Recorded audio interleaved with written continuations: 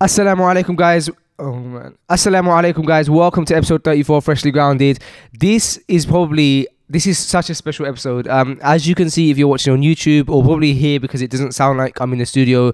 I'm currently in the UAE. I'm in Dubai. Sam's not here, unfortunately. All of Sam not being here and me being here and us not being able to do an episode in the studio is all my fault, to be honest, because I had to travel this week, and originally I thought we were not going to get an episode out this week, which I was so upset about. Sam was so upset about, because we really wanted to get an episode out, and it was my fault because I was away. And alhamdulillah, Allah had something so much better planned for us and for Freshly Grounded, and it's that we've got this episode here today. And it's an episode with Sheikh Ustadh, a beautiful teacher, Ustadh Mohammad Tim Humble, who I'll talk about more in a second. But he basically lives out here in the UAE.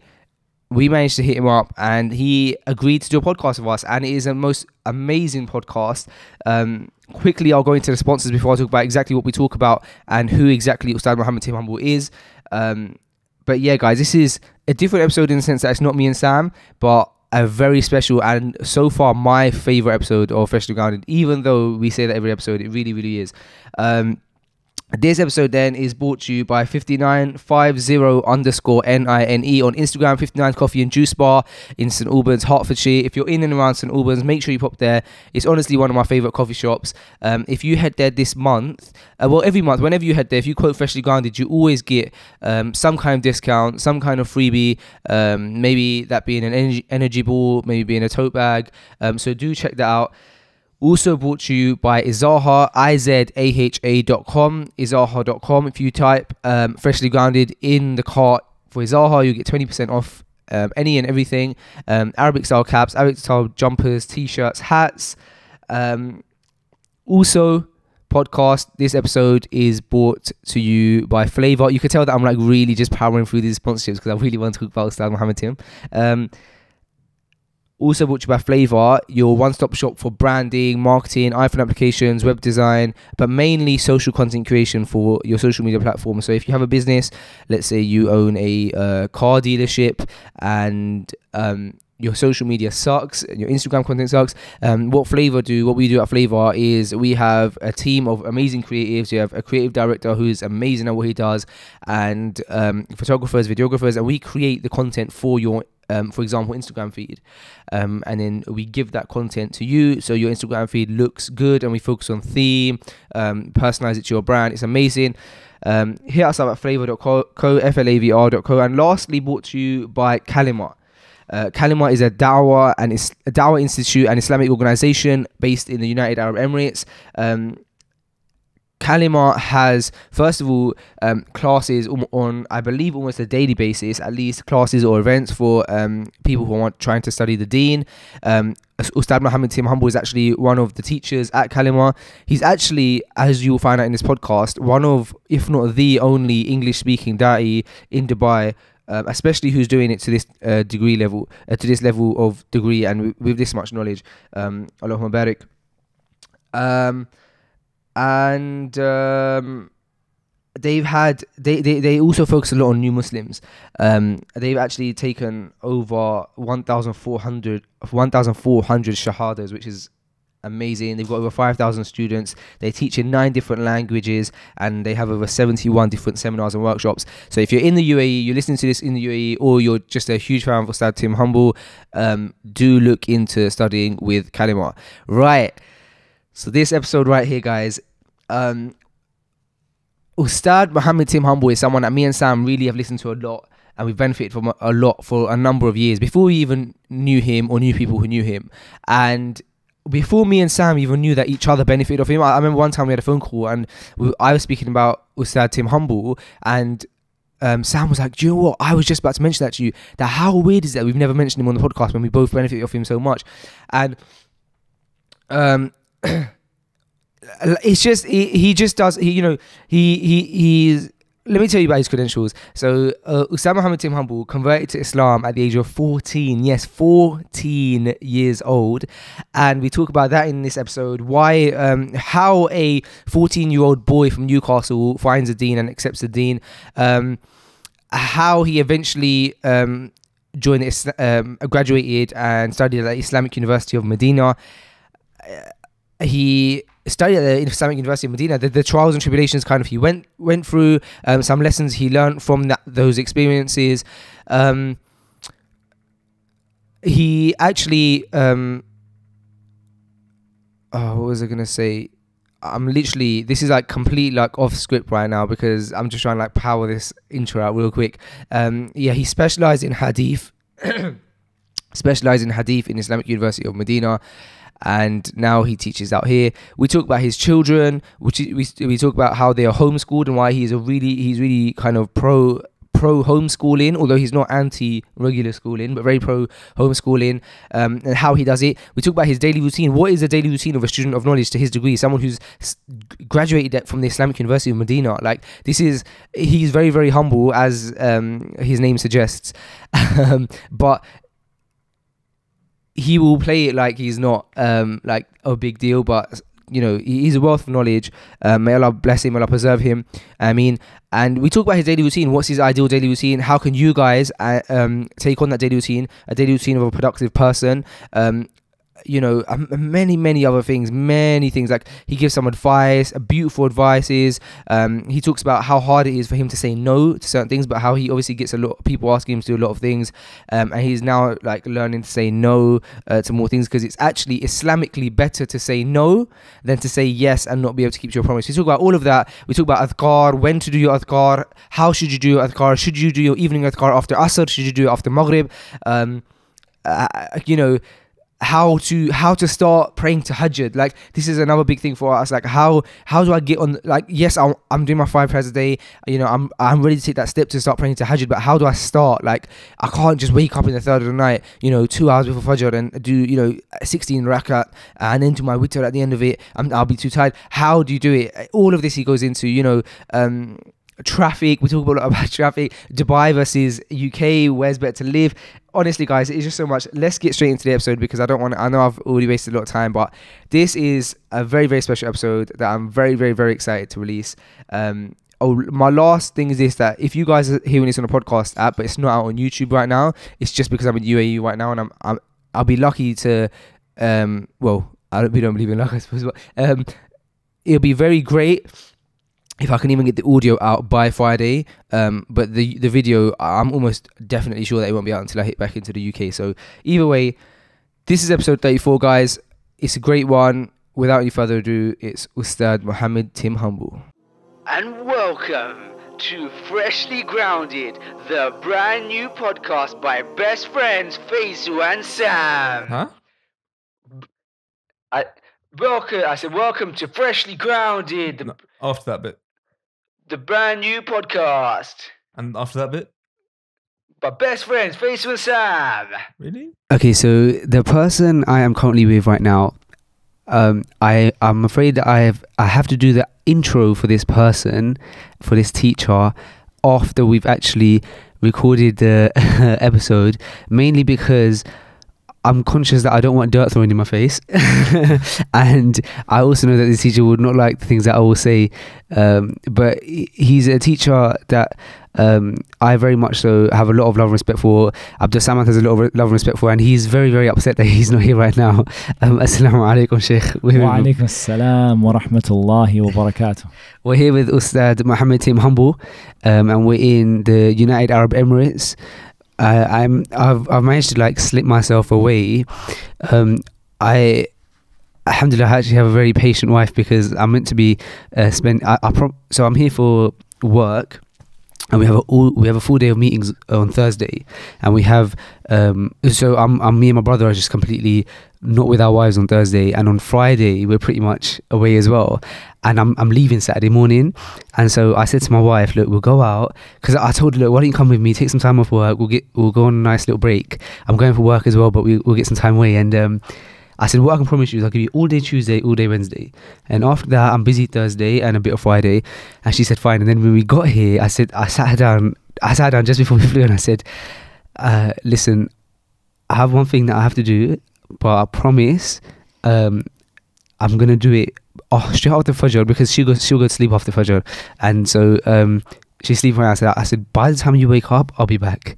And I said, I've got podcast with Ustadh Mohammad Tim. And surprisingly, alhamdulillah, because I only gave her 2 days, she was very, very okay with it, very patient, because she knows that I really wanted to get this episode out. So may Allah bless her.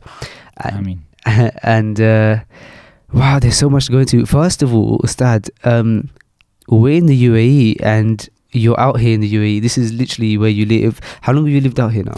I've been here for 3 years. Okay. So just to give you a bit of background, I graduated from the Islamic University of Medina in early 2011. And then from there, I went back to the UK. And I stayed in the UK for a few years. I was probably in the UK for maybe 3 years, roughly, something like that.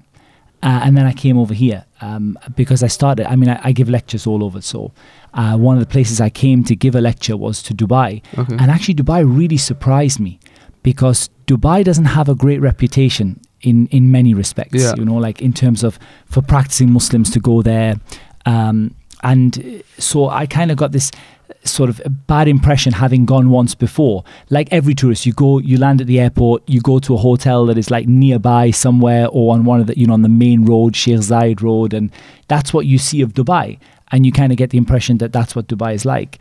I came here for a lecture. So when you say that's the impression, do you mean like the idea of it being kind of very modern, westernized? Very westernized, Right. very sort of not very Islamic. Okay, yeah. When I went there, I couldn't find like really easily find a place to pray, you know, all that kind of stuff. Yes, yeah. And I came for a lecture, and obviously the brothers who brought me for a lecture, those guys actually live here, and they showed me that the vast majority of Dubai is nothing like what the impression you get from going to like some 5-star hotel on, you know, Sheikh Zayed Road.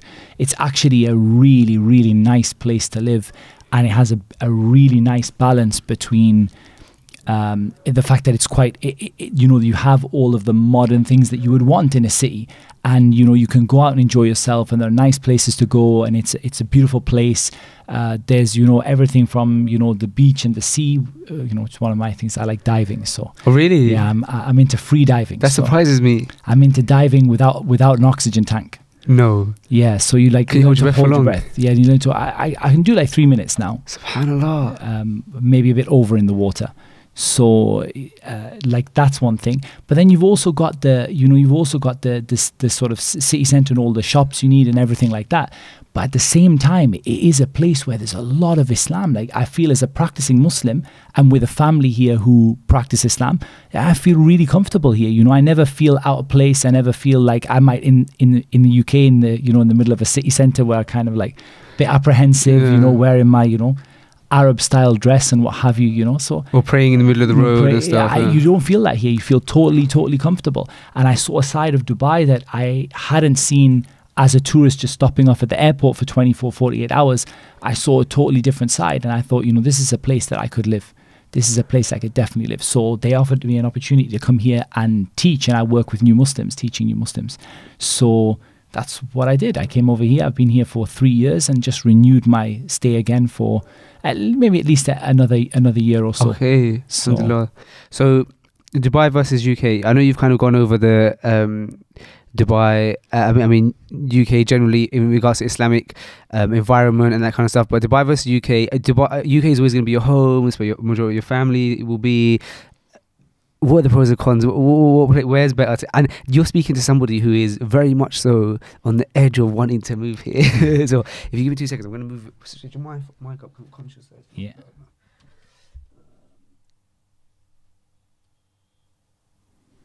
We just try now. If you just try to say something. Yeah. Testing 1, 2, 3, 4, 5. Yeah, so Dubai versus UK. Okay, so I mean, home is home. and I miss the UK. And I also really like the UK. Like, I have a lot of good to say about it. You know, in terms of Europe, I think it's the best place that a Muslim can live, or one of the best places that a Muslim can live in Europe, definitely. And if you look at like what it must be like for Muslims to live in places like France or Germany, places like Holland, where there's a lot of anti-Islamic sentiment among the non-Muslim community, where there's a lot of restrictions, where there's problems on the women who, for example, cover themselves and things like that. I mean, the UK, we are really blessed that we don't have that. And there's some good Muslim communities, you know, like my wife comes from Birmingham. Okay. So Birmingham has got a great Muslim community. Likewise, you know, London has a great Muslim community. And there are other cities as well, in Manchester and what have you. And also where I'm from in Newcastle. So I'm like from, yeah, and as far as you guys are concerned, the middle of nowhere, right? Well, as I told you last time, I lived with somebody in university who's from Newcastle, and he would always say, what did I say that he always said? What's this thing that he used to always, Hawe, that's it, Hawe. And so we'd always say Hawe to him. His name was Harry. We'd be like, Hawe, Harry, or like just Hawe, man. And so, yeah, well, I didn't realize there was like any Muslim community in Newcastle. Yeah, there's a decent community, nice masjid we have as well. And alhamdulillah, you know, it's a good place. And people are very friendly. And I generally, you know, without stereotyping, like when you go to the north of the UK, you do get a different kind of culture. It's true. You know, people away from the work culture more. People are more kind of open and friendly and family oriented and stuff, you know, regardless of religion. So I think it's, you know, it's a nice place. So I do appreciate the UK. I don't like to sort of come on these whatever shows, TV, podcasts, etc., and, you know, say, oh, the UK is a terrible place and, you know, we all should move and go away. You know, actually the UK is a big blessing, because, you know, if you look at the rest of Europe, it's, you know, it's a good place we're in. It's true. And especially I think there's this like idea in the UK that, you know, it is very anti-Islamic and stuff, but I don't know if it's because I live in London, which is a very kind of metropolitan city, but, you know, when it comes to Salah, when it comes to, I don't know, anything to do with practicing, generally I haven't really come across any issues. I've not ever, alhamdulillah, I've not really come across any Islamophobia, which I know is still rife in the UK. It's not to say that it doesn't exist. I know there's a lot of people who do go through it, but alhamdulillah, you know, even sometimes when you have to pray salah and people see you and stuff like that, it's not, I haven't experienced it to the extent to which you hear in other European countries, as you were saying. It's quite bad in other European countries. Yeah. And I think, I mean, the sad thing is, the concerning thing is that it's on the rise. It's on the rise everywhere, though. But I think it's, you know, we have a lot of good things in the UK. Generally, we have, I believe most non-Muslims in the UK are understanding of Islam. I really believe that most of them are not anti-Islam. There are a minority that are becoming increasingly vocal, and those guys are what, you know, we do get concerned, because they've got more of a voice than they ever used to have. But as long as, you know, especially the legal framework and the laws, they don't give you any problems, you know, I think it's, if you look at Europe, UK is one of the best places to live as a Muslim. One of the things, I mean, though, you know, especially coming from Newcastle and coming from, you know, sort of, it's Dubai, definitely in terms of just the standard of living is definitely higher, but that comes with a price. It's more expensive. Yeah, it's very expensive. And so, you know, when you go, people can tell you, you know, you're going to go to Dubai and there's this salary and that salary, and you're like, wow, this is amazing. You know, like, why did I ever think about being in the UK? And then they tell you the rent and you're like, I see it. Now I know why the salary is, like that. And subhanAllah, even the shopping, if you go to H&M in Dubai Mall and you go to H&M in London, the same clothes cost so much more here. Yeah, I'm sure they import them and they just, you know, like put that premium on there. Yeah. So it has a premium for living there, but the standard of living is really, really nice. And one of the things that, you know, from a purely dunya perspective, a worldly perspective, one of the things I really like about Dubai is the fact that there's so much that you can do. Yes. I mean, for example, in Dubai, I'll go horse riding, I go diving, I go, you know, my friend has a boat, I go out on his boat, go driving quad bikes and dune buggies up, you know, in the sand, go to a mall, and you can do all of that in like, you know, 2 days. So that's something that it's quite hard to get in the UK, not only because of the weather, but also just the way, the way that it's laid out and the kind of facilities that you have. So Dubai is, from a worldly perspective, it's a holiday destination. Right. And living in a holiday destination is, it has its Benefits. It has its benefits. But I think one of the major things that I love about Dubai is definitely how it is for Muslims, because even though it's a country that is set up to welcome non-Muslims, right? Everyone agrees that the UAE is a country set up to welcome non-Muslims. Like, it's a place where non-Muslims want to go, love to go, holiday there. Right. But at the same time, it's still a Muslim country. Right. And that means that still Islam is the main sort of, so it's not only the main religion, but it's the main way of life, like for the majority of people in the country. And so you don't feel like you're a stranger.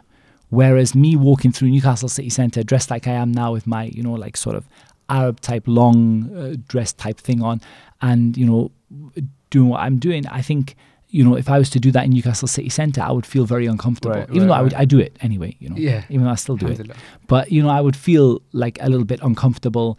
And, the other thing, is here is the safety. It's like, I'm not going to say there's no crime here, because there's crime everywhere, but there's no noticeable crime here. I oddly feel very comfortable as well. In that, as soon as I touch down in UAE, I just feel like there's, even coming here to Sharjah by myself, there was no, I mean, after I got dropped off and stuff, I didn't feel any kind of uncomfort. I felt very comfortable. And like you said, one of the beautiful things about being in the UAE is that it's still very, you see the big brands and stuff, and you know what you're getting, and you know where you're going. If I see a nice big coffee shop, I know what it's like there, kind of thing. There's that comforting level. And of it that helps, especially with family, because I lived in Saudi when I was in university. I was in Saudi for 6 years, six and a half years. And I don't remember, I love Saudi. And Saudi is one of the most beloved places to me. I absolutely love the place. But it is hard to live there. Like, it's tough. You live there, I mean, now it's changing, but you live there. Like, I was in Medina. We didn't have access to like shops that, like stuff that we would normally buy, getting stuff done, getting residency permits and traveling, and everything was just really, really, really difficult. Here, the government system is better than the UK. Like, it's even, I mean, the UK is good. Like, you know what you're getting, you know how to renew your passport, you know how long it's going to take, you know how to apply to, I don't know, extend your house or something like that. Right. You know what you're doing. But here it's even better. Like, it's even faster, although it's even more expensive. You pay for everything here. Because they say Dubai, obviously has no tax. But the way they make up for that is they charge you for But the price is up. everything. No, they charge you, like, for example, to get out a driving license, they charge you a huge amount. To renew it, they charge you. To renew your visa, they charge you. To, like, every single thing that you want to do in relation to the government, they charge you for it. And that's kind of like one of the ways that they make up for that. But to me, like, that's kind of like, I don't really object to that. I think it's a decent way of doing things. Yeah, makes sense. But yeah, so I mean, from a worldly perspective, Dubai has really the best, for me, the best of both worlds. Even, there are times, yeah, for sure, when you see things that you would rather you didn't see, things that you would rather weren't there. There's no doubt about that. As a practicing Muslim, I would love for there to be a lot of things taken away and not to come back. But at the same time, you can work around it. The pros outweigh the cons. You can work around it, definitely. And there's no place in the world, not even Saudi, not even Mecca, there's no place in the world that doesn't have some negative things in it, in terms of that have been introduced by us, by people, doing things that they shouldn't do and so on. But Dubai, the nice thing is that you can work around it. Like, there are areas that I wouldn't go to on certain days at certain times. Because that is known for a lot. For example, there are a lot of, maybe there's some people, some nightclubs there, or there's a lot of like sort of non-Muslim holiday makers who aren't appropriately dressed there and things like that. But those are very, very small areas that exist just like for, on certain hours in certain times of the week. It's not like it's easy like to there. avoid. It's very easy to work around it. It's very easy to avoid. You mentioned the kind of government in Dubai, and Islam still being kind of like the main religion. One thing I've noticed, now I mentioned this before as well, is that you don't. I might be wrong here, but I really haven't come across a lot of kind of innovation generally. Like obviously I can't look into people's hearts and watch everyone. But when I go to the masajid, one thing that I find so beautiful here is that when you go to the masajid here, they have sutras laid out and stuff like that. I've never seen that in the UK, and they're just generally things that really appeal to you.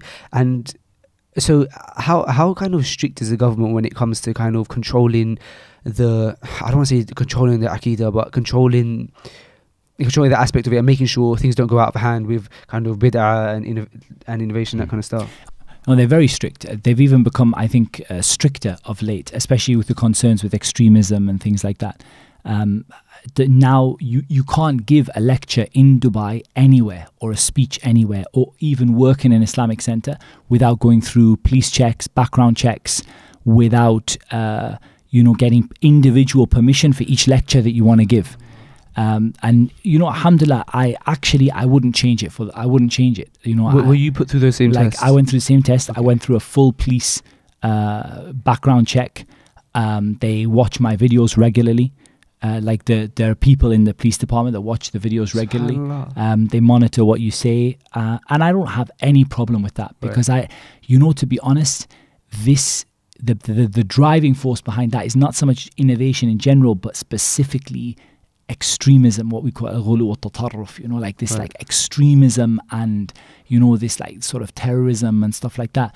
And at the end of the day, like a dodgy preacher can do worse, more damage than maybe anything else, because that person can inspire even more damage than a terrorist, because a terrorist could kill some people, but this evil sort of preacher who's spreading this message could inspire 1,000 of them, or could inspire 10,000 of them. So to me, like, them regulating it gives me confidence, and it also makes sure that generally things, the kind of people who speak, generally, it's good. I'm not going to say that nothing bad exists, but it's controlled, and if somebody wants to come out with a crazy opinion or say something that's really bad or say something against Islam, they're going to find that really hard to do in an Islamic context. They might be able to do that in the media, but they're going to find it hard to do within an Islamic context. They're going to find it hard to sort of preach that in a masjid, or to open an Islamic center, or to sort of have classes, or to kind of become an Islamic personality. They're not going to be able to do that without authorization. And generally, they haven't put any restrictions on me. I say that openly, because people always think that, they think that, they must tell you what to say and what not to say. Never. I mean, no one's ever come to me and said, you shouldn't say this. I speak completely freely with whatever I want. But I know that those guys are watching and kind of keeping an eye on what's been happening, because at the end of the day, that's their job. And I get that. Like, if you don't do that, the danger is, and I mean, you look at the UK, one of the negative things you have is that anyone can say pretty much whatever they want. And people have said things that really can misguide a lot of Muslims and really hurt a lot of Muslims, and still being allowed to say that openly in the streets and, stand on a podium and tell everyone, that's dangerous. So I like the way that it's controlled. It doesn't feel a burden for me. I mean, at the Islamic Center, they apply for the permissions and everything, and I've never been refused a permission to give a talk anywhere. So I find it to be something with a lot more benefits than harms in it, and this kind of controlling situation. Alhamdulillah. I want to carry on. I want to go more into kind of you being in UAE and your kind of life right now as it is, kind of in a bit later. But I want to kind of reel it back right now. You're a young boy in Newcastle in the UK, and I think one of the things that, as you probably know, surprises the most people about your story is the fact that you came to Islam at such a young age. How does a 14-year-old boy living in Newcastle take a shahada? Let's go into this. I'm intrigued. Okay, so I give you a slightly shorter version. Yes, please. The full version is available on YouTube. So because the full version would take the rest of the time that we have for the podcast. But the shorter version is that I give you a bit of family background. Okay. So my family, I have, like, most of them are Church of England Protestant Christians. Okay. But they're not really practicing. They're like most people, most Christians in the UK. You know, they go to church for a wedding, they go to church for a funeral, but they don't go every week. They don't go regularly. You know, it's not on the top of their list. But if you ask them, they would say that they were a Christian. I did have a couple of Catholics in the family, people who converted. You know, you actually have to convert from to go from Protestant Christianity to Catholic Christianity. You actually have to go through a set of lessons and a conversion, you know, sort of process. Okay. So I had a couple of people in the family who had converted. My grandmother's sister, she married a Catholic. She converted to Catholicism. And my grandfather, on my mother's side, he was a Jehovah's Witness. This is like, the short version is, he messed around with a Ouija board, got scared by the jinn, and then a Jehovah's Witness came to him and said, you know, you need religion. And this is the religion. So that's what he did. Out of fear. So he, and that leads on to what, you know, that's the whole topic of how did I start this whole thing, you know, with Ruqya and the jinn and what have you. But anyways, he actually got scared by a jinni using a Ouija board. And that's what my mom tells me, I think. At least that's what I can figure out. Right. And he converted. And of course, when he converted, really, my grandmother, his wife, and my mom were not really in favor of that, Okay. you know. They were not really desperately religious. They were mildly, you know, like comfortably religious. But he really went into it like with, you know, he dived right down to the bottom. Right. You know, like my mom used to give lectures, you know, to the young people in the Jehovah's Witnesses, and you know, he used to ban Christmas and, you know, celebration or what have you, and they used to celebrate Christmas in secret, and, you know, all these different things. So it was that was something, and then when he passed away from a kind of cancer.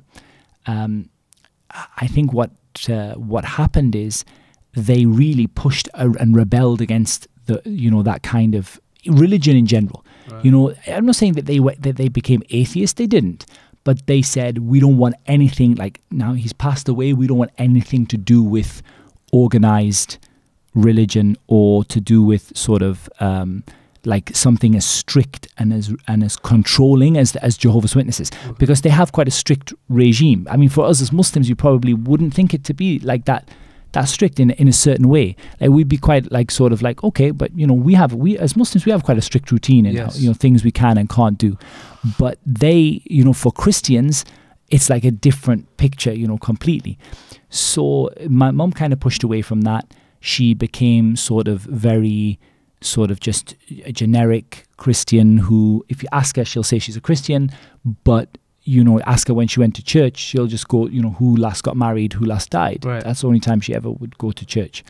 And isn't really, you know, particularly affiliated. If something bad happens in her life, she doesn't rush to church to pray or something, you know. So that's the kind of situation. And I kind of grew up, I think probably the first time I even thought about religion was probably year 7, year 8. I had a really inspiring religious education teacher. His name was Mike, and he was a really inspiring guy. I became friends with him after, you know, later on in my life. Still know him now? I sadly committed suicide, actually. Subhanallah. But he was a lovely, lovely guy. Subhanallah. And he really inspired me to understand that religion isn't just what your mom and dad have like taught you. You know, like there are actually other beliefs out there in the world, and you know, you can explore them. So I kind of like realized that there were other religions. I don't think he told me anything specifically about Islam. I remember a bit of Sikhism, Hinduism, but I just like what he really helped me with is just to open my mind to the fact that there's a whole other world of opinions out And there. how old are you at this age? This would be year 7, year 8. Fine. So I would be what, like 11, 12? Yeah. 12 years old, 12, roughly, yeah. 11, something like that, yeah. So at that time, I went through a tough time with family. I had a bad time with family. Like, I was just a rebellious child, getting into teenage years and, you know, fighting with my parents, doing things to annoy them, doing things to upset them, and just generally being rebellious. And I was like that. Probably from a school sense, I was probably a bit spoiled in that sense, because I did very well academically.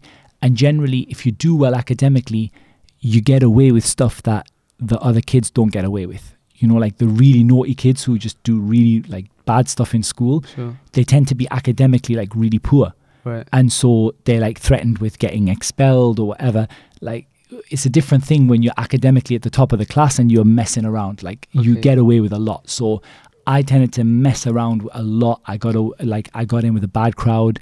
Those were the guys who were not doing very well. They were also like, you know, to be honest, they were also kind of like almost at threat of getting kicked out of the school Right, and okay. doing stuff they shouldn't be. But for me, I just kind of enjoyed the freedom of just messing around, but still at the same time being able to pass, you know, get past my exams and be in the, you know, the group that I wanted to be in and what have you. So yeah, that was how school was in the beginning. When things got really bad, I mean, things got quite bad at home. I ran away from home. I jumped on a train and ran to York. So How far is York from Newcastle? that's like 100 miles. Okay. So that was an achievement for a 12-year-old man. But At 12 yeah, years old. so yeah, but not a good idea. Right. I upset my mum and dad a lot, and I got myself grounded like so many times. So obviously what that did is that kind of pushed me away from those friends and made me just think like, look, I need to just decide what I want to do with my life. And I did. Which is a big question that a 12-year-old or 13-year-old could put in their head. Yeah, and I started asking myself questions like, why am I here? Why is this happening to me? Why do I always have why do I always have bad things? And, you know, why am I going through so much emotional distress? And probably I was going through the same thing that every teenager goes through. Right. But for me, it was like, why me? Why this? Like, and I was questioning. And I was at the same time when I was grounded, and I was always a child who loved to read, and I never ever liked watching TV. Okay. I was not. My mum would say she would switch the TV on when I was like a young child, like toddler. Yeah, she would switch the TV on, and I would like cry for the TV to be switched off and say, "Read, read, read." Really? Like I was like I hated TV and I loved reading. So I used to obviously read a lot, and you read about people turning to religion and stuff like that. Wasn't in my head. Wasn't like I wasn't thinking about religion as such. Maybe I was asking some religious questions, as in I might have been asking about like, why are we here and what's the plan for the universe and things like that. But I wasn't looking for religion at that time. I changed school because we went through middle school, like primary, middle, high. So middle school finished in year 8, and year 9 we went to high school, to a different school. I went there in year 9, and I decided to sort of try a different, move away from those guys, because what they were doing was my friends were getting into worse and worse stuff. Okay. And I had a limit. I was all up for like, rebelling and messing around, but there was some stuff that was just like getting too much. Right. So I decided like, okay, I'm going to move away, new school, move away, make new friends, do something different. That's what I did. Year 9 was a bit of a transitionary period. I was kind of like between the two, didn't quite know what I wanted to do. I still see my old friends sometimes, see some new friends sometimes, have no friends sometimes. Like I did all of it, the whole lot. And I think it was probably year 10, although it might have been the end of year 9. It's difficult for me to figure out. I'm sure it was year 10 that I started taking religious education classes, and we did a little bit about Islam. Okay. And I'm not going to say to you that the first time I heard about Islam, I just jumped up and said, I want to become a Muslim. Right. But I felt very strongly that Islam was the right, had the right idea on that specific point. So for example, we did the concept of God. Okay. Right? This is who God is. And that God in Christianity, for most Christians, now it's wrong to say for all Christians, but for most Christians, God in Christianity is the Father and the Son and the Holy Spirit. Right. There are Unitarian Christians who don't believe that, but generally a lot of Christians believe that, you've got the Father, the Son and the Holy Spirit. But that for me, it was never my belief. I was a Christian, but I never really subscribed to that at all. I kind of sat there thinking, well, I'm not sure. I don't think that doesn't make sense to me. Like I believed in God, but I didn't subscribe to that belief. It just didn't make I couldn't understand it. And don't get me wrong, I understand that there are things about God you can't understand.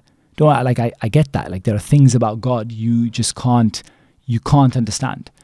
But what I couldn't do is I couldn't put it into I couldn't understand it in the context of religion at all. It just didn't make any sense at all. So I I kind of wasn't looking for something else. I just was kind of skeptical about that particular part of the belief in Christianity. And when I got told that Muslims believe one God, worship him alone, separate from his creation, I was like, wow, that makes a lot of sense. That's the God that I believe in. I mean, didn't say I want to become a Muslim. I just thought that's what I believe in. That is one God. One God, worship him alone, makes sense. Then, after that, I kind of went through the classes, and I think a realization struck me after a few weeks. I started thinking, you know what it is? First of all, I started to notice that I was preempting that I would like Islam. Like, in other words, I would come into the class thinking, I wait to hear what Islam says, because Islam's definitely going to say the right thing.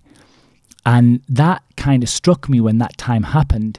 And we went through things like punishments, prayers, the Quran, whatever. We went through like scripture, like we went through factually. I mean, the teacher was not a Muslim.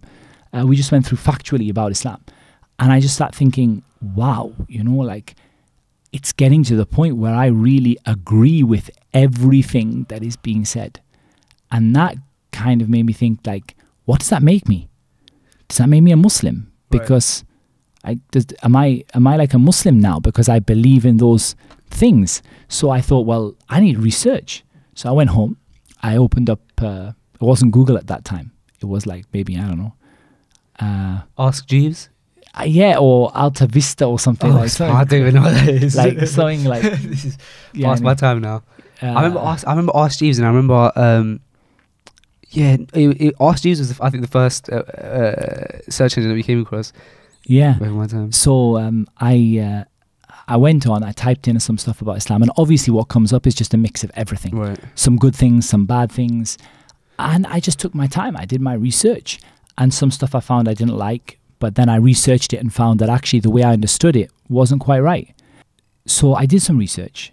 I found stuff I liked. I found stuff I didn't like.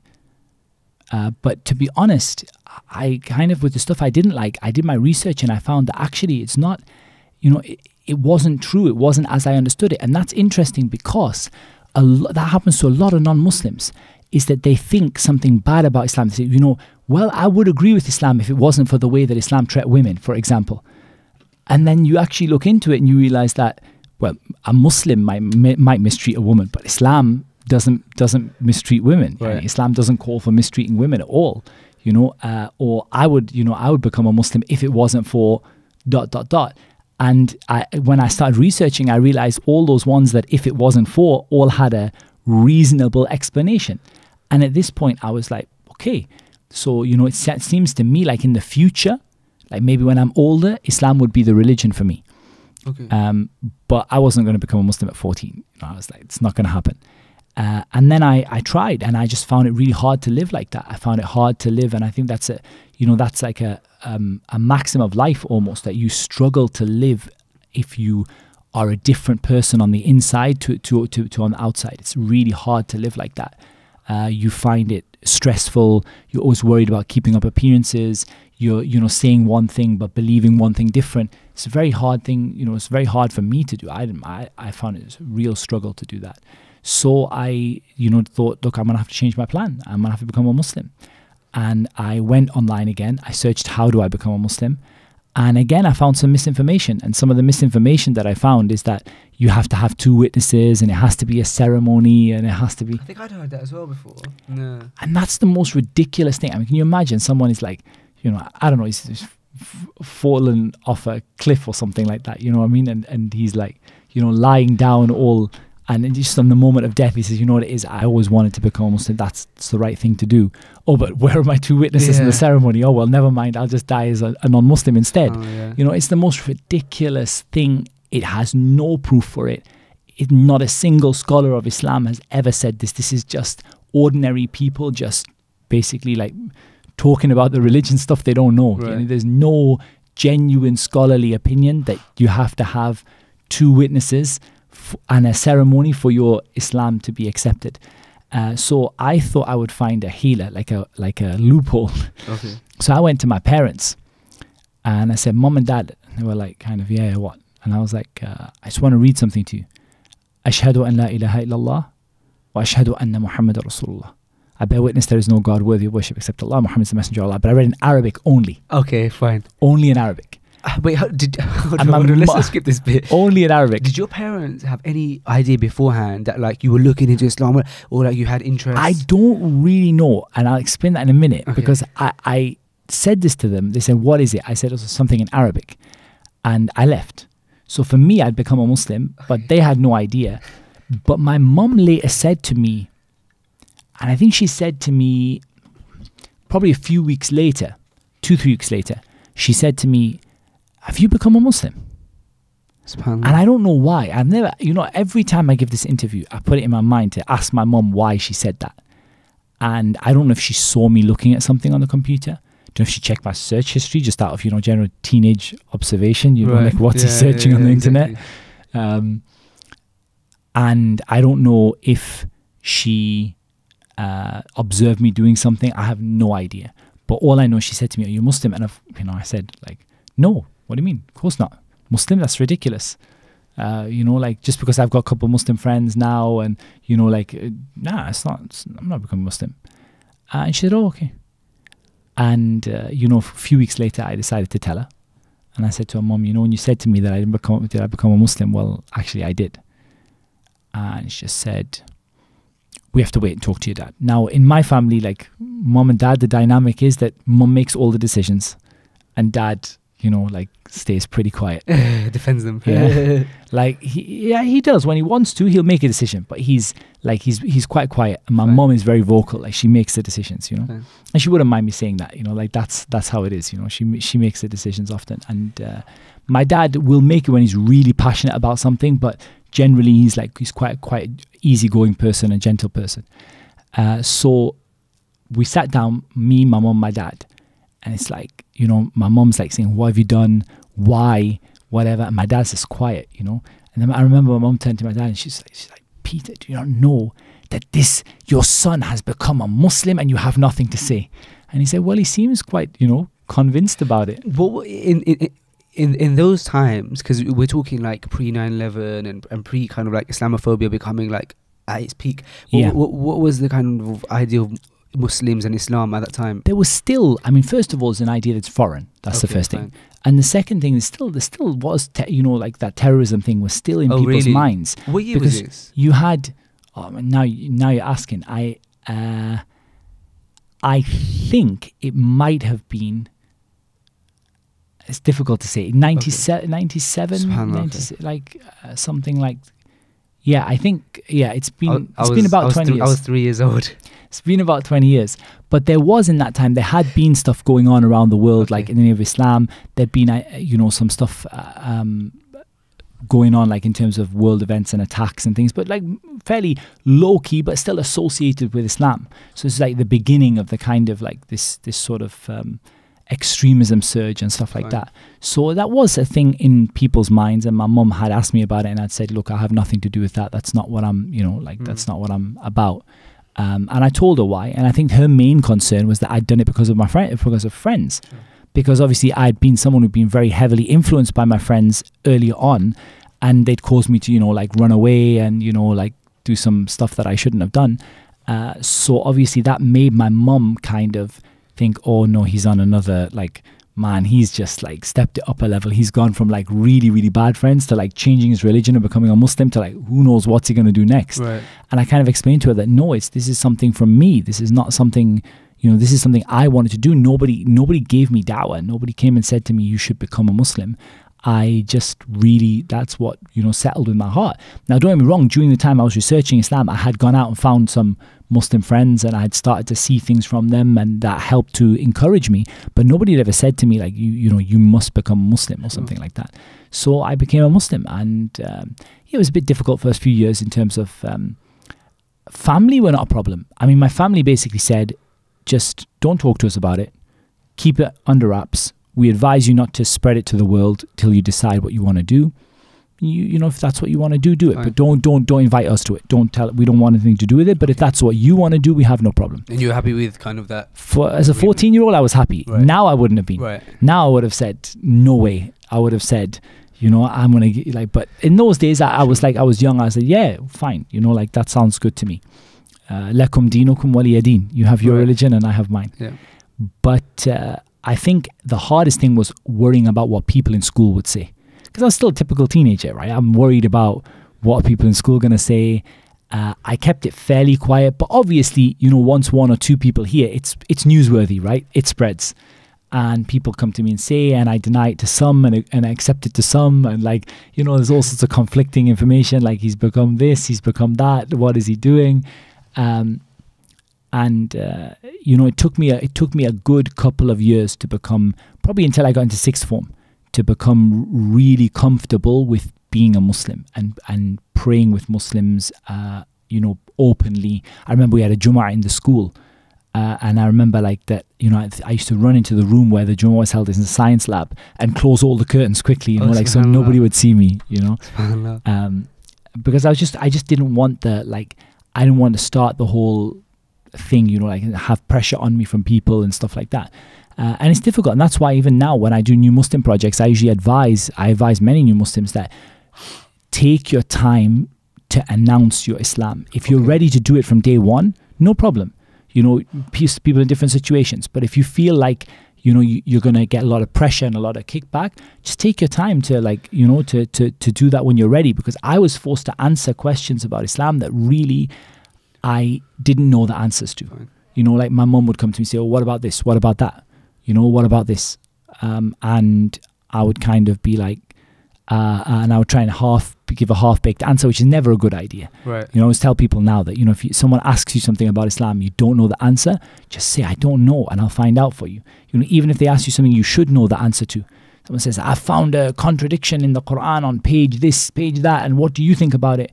Just say, I don't know. Right. You know, certain like, scholars used to run away physically, didn't they? From just say, I don't know. I mean, just say, I don't know. Like, just say, like, I'm sure there is a very reasonable answer, and I will find out for you and get back to you. But don't give a half-baked answer and then they come back and say, I've proven your answer wrong. Now what you say? Or now I have a different answer. You know, it doesn't work. Justice to the No, it doesn't work. So that was kind of some of the things I struggled with when I was becoming Muslim. And that's the story of how I ended up Muslim at 14. Okay, so let's skip forward a few years now, and you're in your late teens. You have decided to start kind of take your deen more seriously and start practicing to kind of a further degree, and you're now interested in studying at the Islamic University of Medina. I know there's a lot that goes before that and that kind of stuff, but like we mentioned before, your entire story is online for people who would like to listen to it. And something about your story of going to the Islamic University of Medina really hit me hard, and I think it's something that a lot of the listeners could benefit from, and it's what Sheikh Mohammed Saleh, I believe that's who the Sheikh was, had said to you when you originally went to him to ask for your tazkiyah.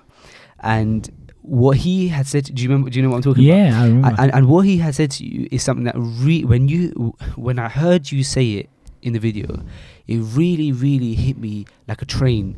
And I thought, subhanallah, I feel like this is something that every single person right now in the UK who is a person who sometimes thinks about studying abroad or not even studying abroad, but sometimes thinks about increasing their knowledge, or there's a lot of us brothers, a lot of young brothers in the UK who just want to kind of just go to Egypt for a year to study Arabic and then come back, even that. And what Sheikh Mohammed Saleh said to you really hit me hard, and so I'd love it if you kind of go into that. So let's give some context. So you're now kind of looking to actively go to the Islamic University of Medina. What you need is a reference, and so you go to kind of one of the shaykh that you know, or that is in your kind of who comes down on a yearly basis. He used to come down on a yearly basis to Newcastle, yeah. Right. And so you approach him and you basically say, I need a tazkiyah, can you provide it for me? Yeah. I obviously approached him through a translator. Okay. I realized I needed one, and he asked a few questions. You know, and when you look at the translator, you're kind of expecting him just to nod his head and say, he says, inshallah, no problem. And I noticed there was like all sorts of there was a frown, and there was some long sentence came out, and I'm thinking, okay, this is not what I was expecting. And the question came back that, do you know any Arabic? Because obviously the Sheikh's thinking, why is he asking through a translator? And I'm like, no, I don't know any Arabic. He said, sort of, I can't remember if he asked me, have you studied? But he asked me, like, kind of asked me some questions. And I basically gave negative answers. Like, I don't know any Arabic. I've just, done whatever's in my local masjid, and, like, that's about it. Like, I haven't done any major study or anything like that. And he basically said to me that if you're not able to learn Arabic and to study Islam when you are here in your own city with your family around you and with your comforts around you, then what makes you think you're going to be able to go thousands of miles and study Islam there? SubhanAllah, which is so crazy, because when you say it, it makes so much sense. But originally, as you think to yourself, you know what?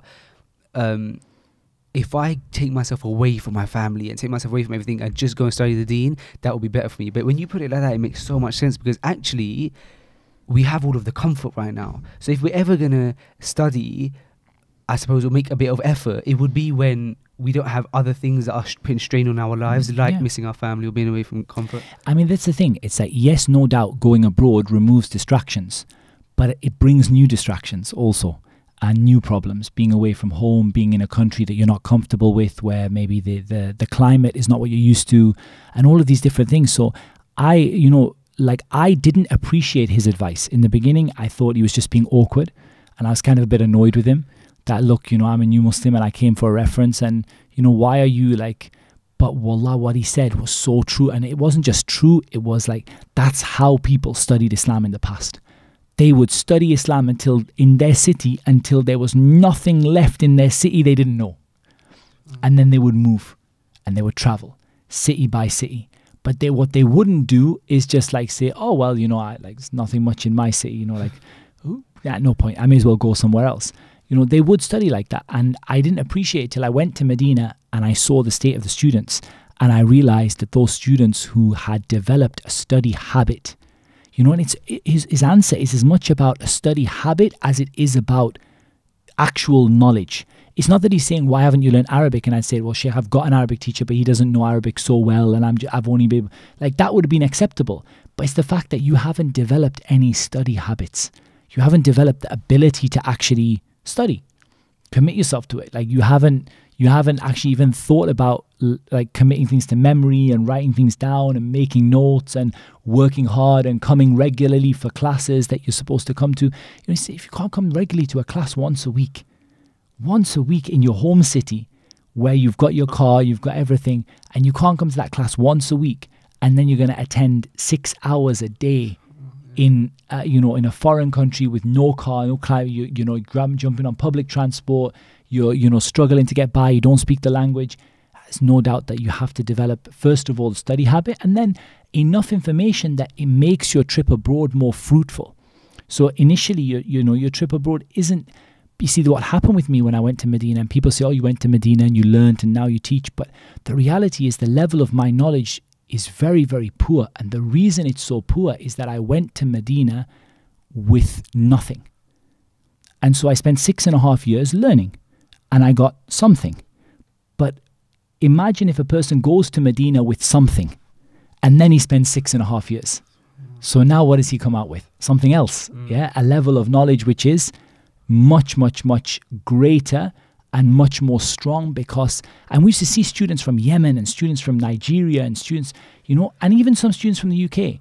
And one of the things I used to see from them is that those guys, they were at a different level to us, even though they were sat next to us in class, because they had studied these things at least in a preliminary way before, so not everything was new to them. So that's why I say to people, if you go to Medina and you've studied 10, 20 Islamic books before you go, and you've learned at least a little bit, even if you just learn vocabulary, you've learned a bit of Arabic, and you've tried and you've exhausted the resources that you have, then you go there, it's a different situation. Now you're set to really, increase your level to something which is going to be, of great benefit to the Muslims.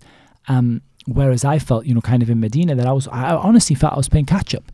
Like I felt like especially I went to the faculty of Hadith, which is supposed to be one of the sort of academically stronger faculties. I'm not sure that's quite true, but I mean, at least the students who go there tend to be students who are pretty serious about studying and learning. They're not like, they're not just students who are kind of there just to kind of sail through the course. Right. They're hardcore, students who really want to study. And I found I'm in a class with people who, for me, they look like scholars to me. These Right. guys are my classmates and they look like scholars to me. Wow. So how am I supposed to catch up? And you spend your whole time, and it's a good exercise, because surrounding yourself with people who are better than you is an amazing, in fact, it's a piece of advice I would offer to everyone. Surround yourself with people who are of a higher caliber than you are, because otherwise you have nothing to aim for. You're like, okay, I'm the most practicing, Right. the most knowledgeable of my friends. Okay, what is there to drive me after that? Unless I'm really self-motivated, But having people around you who are better, it's like, I want to do what he does. I want to, emulate that. I want to be better than that. I want to learn more. And that's what motivates you. So I would always recommend people, whether you're starting to practice, whether you've been practicing a long time, is look at who your friends are, and at least one or two of them, surround yourself with people who are in a league above you. And it pushes you up into that league, as best you can. So, right. So let's cut a long story short. In the end, alhamdulillah, you took that advice on board, and I'm not sure I did. I didn't probably take it on board until I actually went there. I actually went to Medina and asked him again and said to him, Sheikh, I'm in Medina now with an application form. I'm ready to go to the university. Will you give me a reference or not? And he said, yeah, no problem. But because he saw the effort you went to an extent, right? To go to Medina, I think. He Okay, didn't see fine. me study Arabic or Fine, anything. fine. He just saw me that look, he's come to Medina. And it's interesting because the Sheikh had a lot of fiqh in his answer, a lot of wisdom and a lot of understanding. Okay. That when I was in England and I could change, I had an option. He gave me advice and he pushed me away. Right. But when I was in Medina and it became an emergency situation, you have to either give it or not, he gave it. SubhanAllah. So because he That's understood beautiful. that Yeah, the situation was different. So this is having understanding and wisdom of the context of a question. That the same person may ask you a question in Islam, same question, and the same person may ask you the exact same question, and because he asks it in a different context or a different circumstance, you answer him in a completely different way. What I wanted to go into is your okay. You had so many issues, not issues, but there was a lot of challenges in your path when you went to study at Medina, and a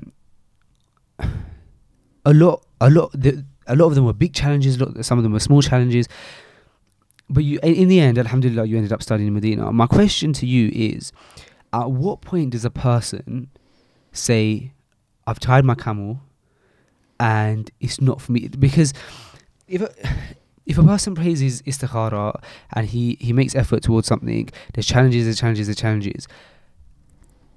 Where's the line in saying, do you know what, this is my qadr, or keep trying to persevere, because in your case, for example, it was meant to be, and you kept persevering.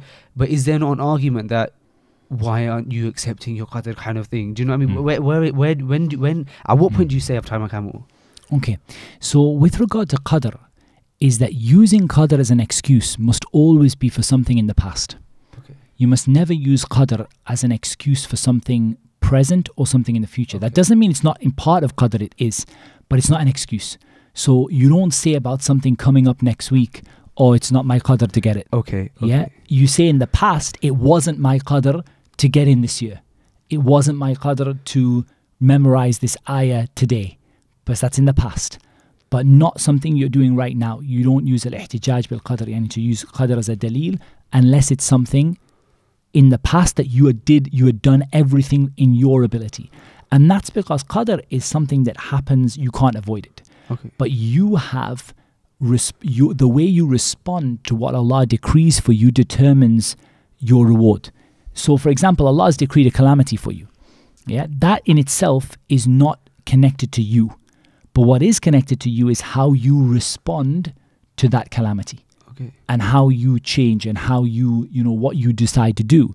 And that's why it's a side point of benefit, is that one of the scholars said, what's the difference between someone who is being punished and someone who's being forgiven through a calamity? So two people have the same event. They both get cancer.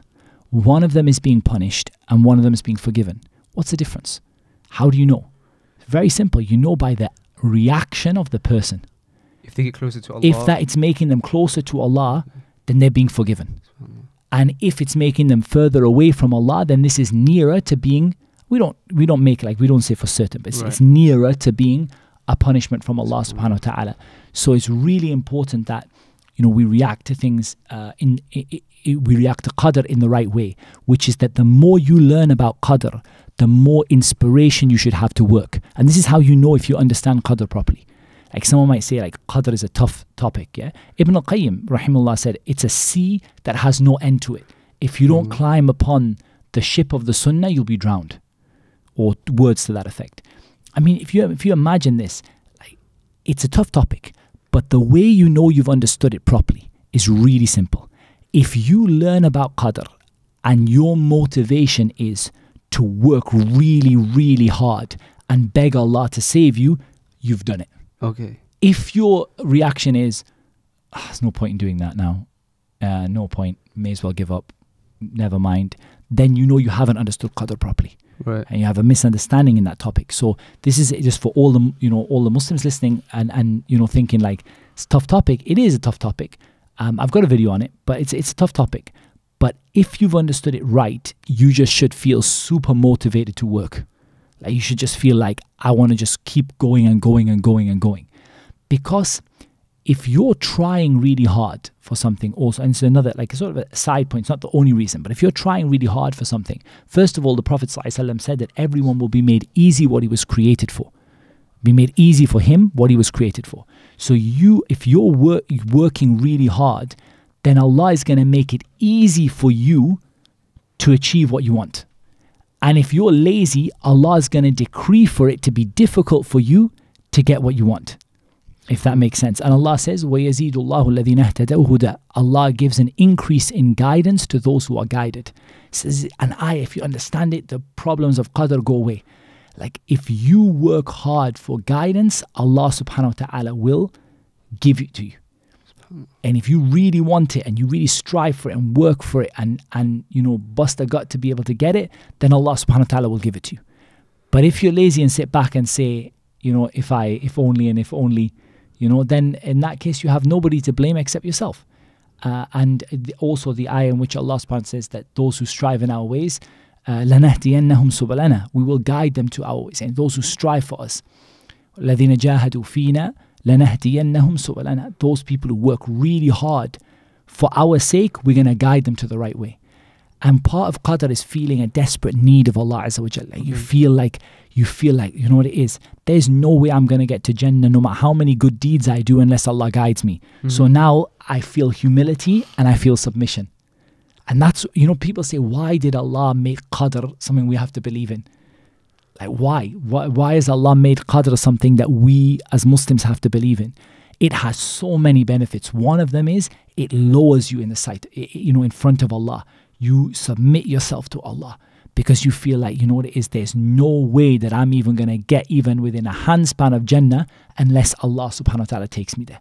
So I need him. I need to make dua to him. I need to do what he tells me to do. I need to strive for him so that I can get there. Because purely just working for myself is not going to get me there. That's the first thing. But also it tells you that Allah is infinitely just and fair. And if someone really wants something and is really working for it, Allah subhanahu wa ta'ala will give them what is best for them. And you know, you could say, like, if there was no qadr, you work for something, you get it, but it might not be good for you. Like I really want this job, I really want this, I really want to study in Medina. And you go for it and go for it and go for it. You study in Medina, you graduate and you turn out misguiding other people. It wasn't good for you. Right. But instead, qadr is a mercy from Allah subhanahu wa ta'ala that Allah says, nah, I'm not going to give it to you. Because I know it's not the right thing for you right now. I might give it to you later. I might give you something better instead. But I know it's not right for you right now. It's a beautiful thing. So come back to your question. There's a few different ways to look at this issue.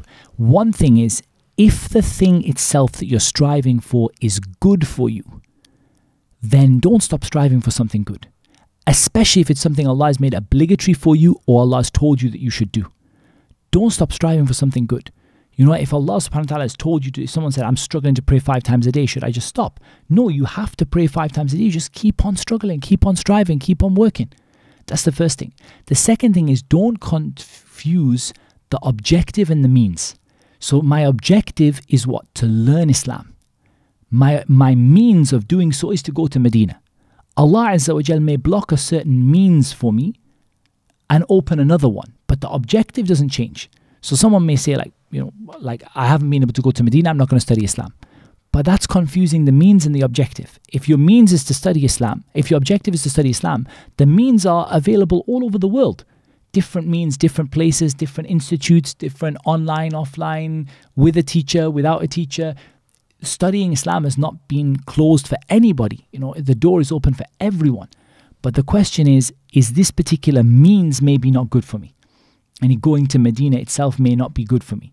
But maybe going to Makkah would be good for me. Maybe going to Medina would not be good for me, but studying online right now would be good for me, and then going later.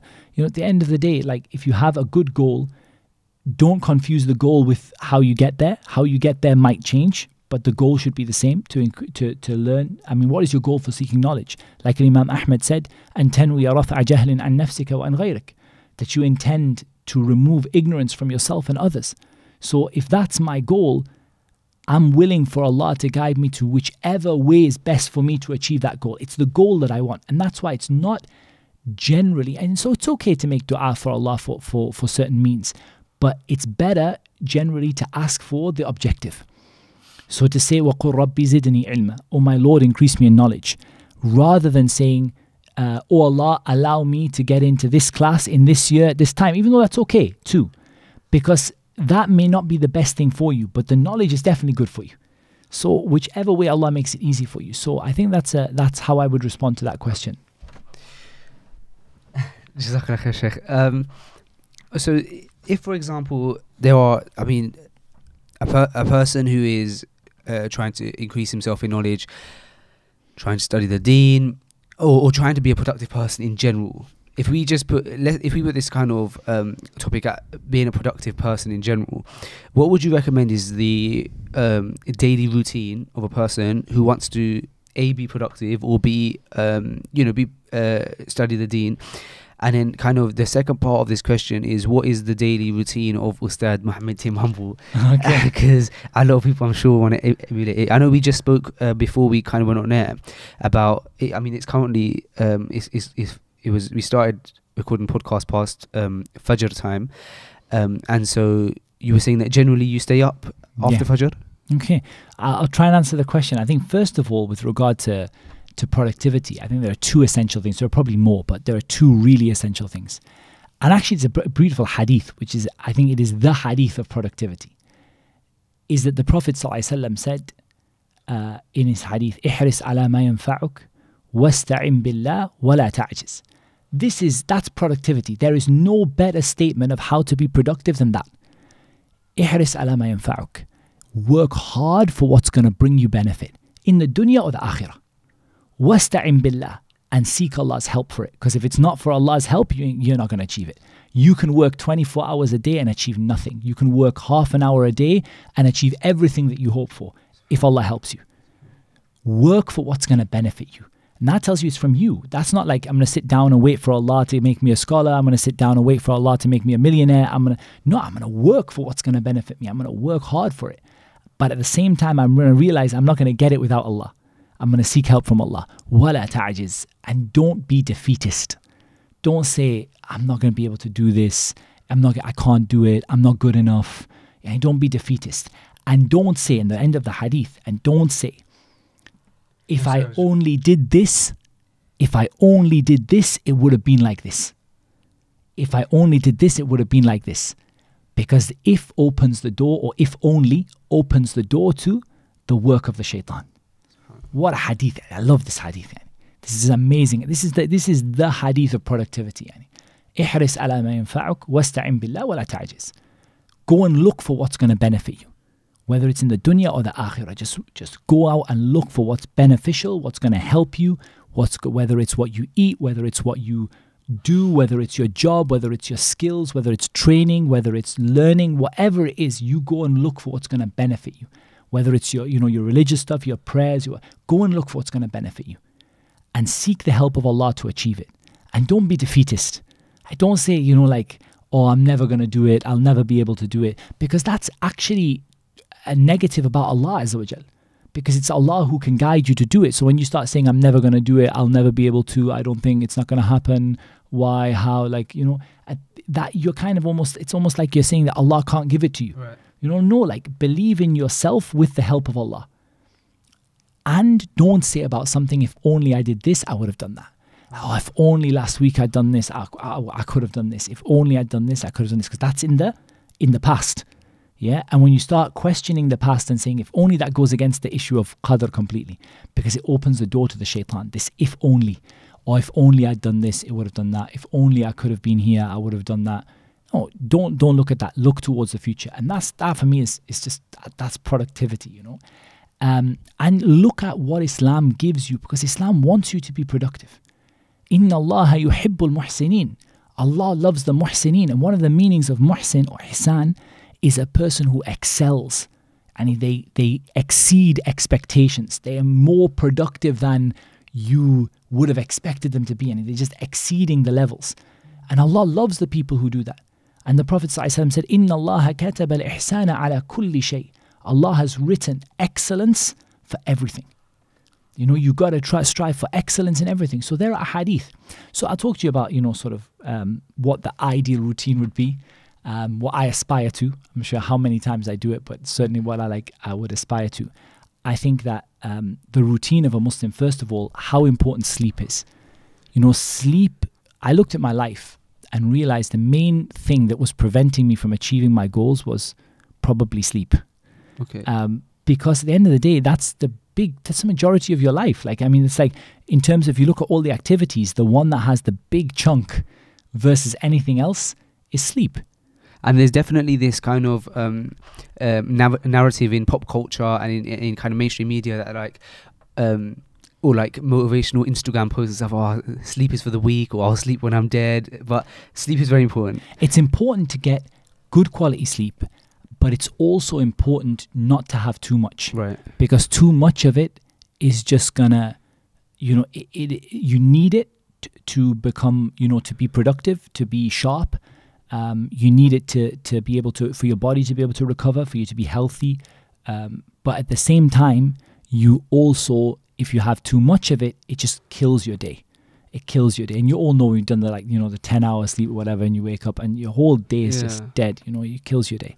So it's important, and the scholars generally say 6 hours to 8 hours is good. Okay. So you're aiming for 6 hours, 7 hours, something like that. Now the thing is that ideally as a Muslim, you want to get up for tahajjud. And in terms of tips for getting up for tahajjud, and I'm not going to say that I'm a brilliant person for getting up for tahajjud, but the tips for it are, start with something easy. Start with 15 minutes before Fajr. Okay. 15 minutes, that's it. 10 minutes before Fajr. Go make wudu, pray 2 rak'ah, that's it. Nothing else. You pray your witr before you go to sleep as usual, because you're not going to break that routine till you get used to it. Then you can start praying witr at the end. Okay. But just pray witr before you go to sleep. Wake up 15 minutes before Fajr, go make wudu, pray 2 rak'ah. That's the start of your tahajjud. And then slowly expand it, get half an hour. I'm not, well, I say openly, I'm not a one who's praying a third of the night or a half of the night or something like that. I'm a person who maybe, I don't know, if I can do it, it's great, but that's the aim. The aim is to have that, to get that tahajjud prayer in, because that's the time when your dua is accepted. So all the things you want to achieve in the day, you want to make dua for them at that time.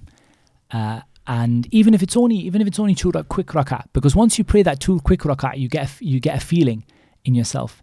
You start thinking, man, that prayer wasn't long enough, man. That prayer wasn't I only got to pray Qul hu Allahu ahad. I wanted to really lengthen it because I wanted my dua to be accepted, So you start thinking, oh, maybe I'll set my alarm 15 minutes, 20 minutes. And, you work up from there. Go and pray Fajr in the masjid for the men, for the women in the earliest possible time. Okay. But go and pray Fajr in the masjid. Get out of the house, get out your pajamas, because it's not sunnah to pray Fajr in your pajamas, or your sleeping clothes. The sunnah is you get yourself ready. If you need to take a cold shower, I'm all for ice baths and cold showers and things like that. Yeah, man, I'm definitely. Really? Definitely, Yes, man. Like it benefits you in so many ways.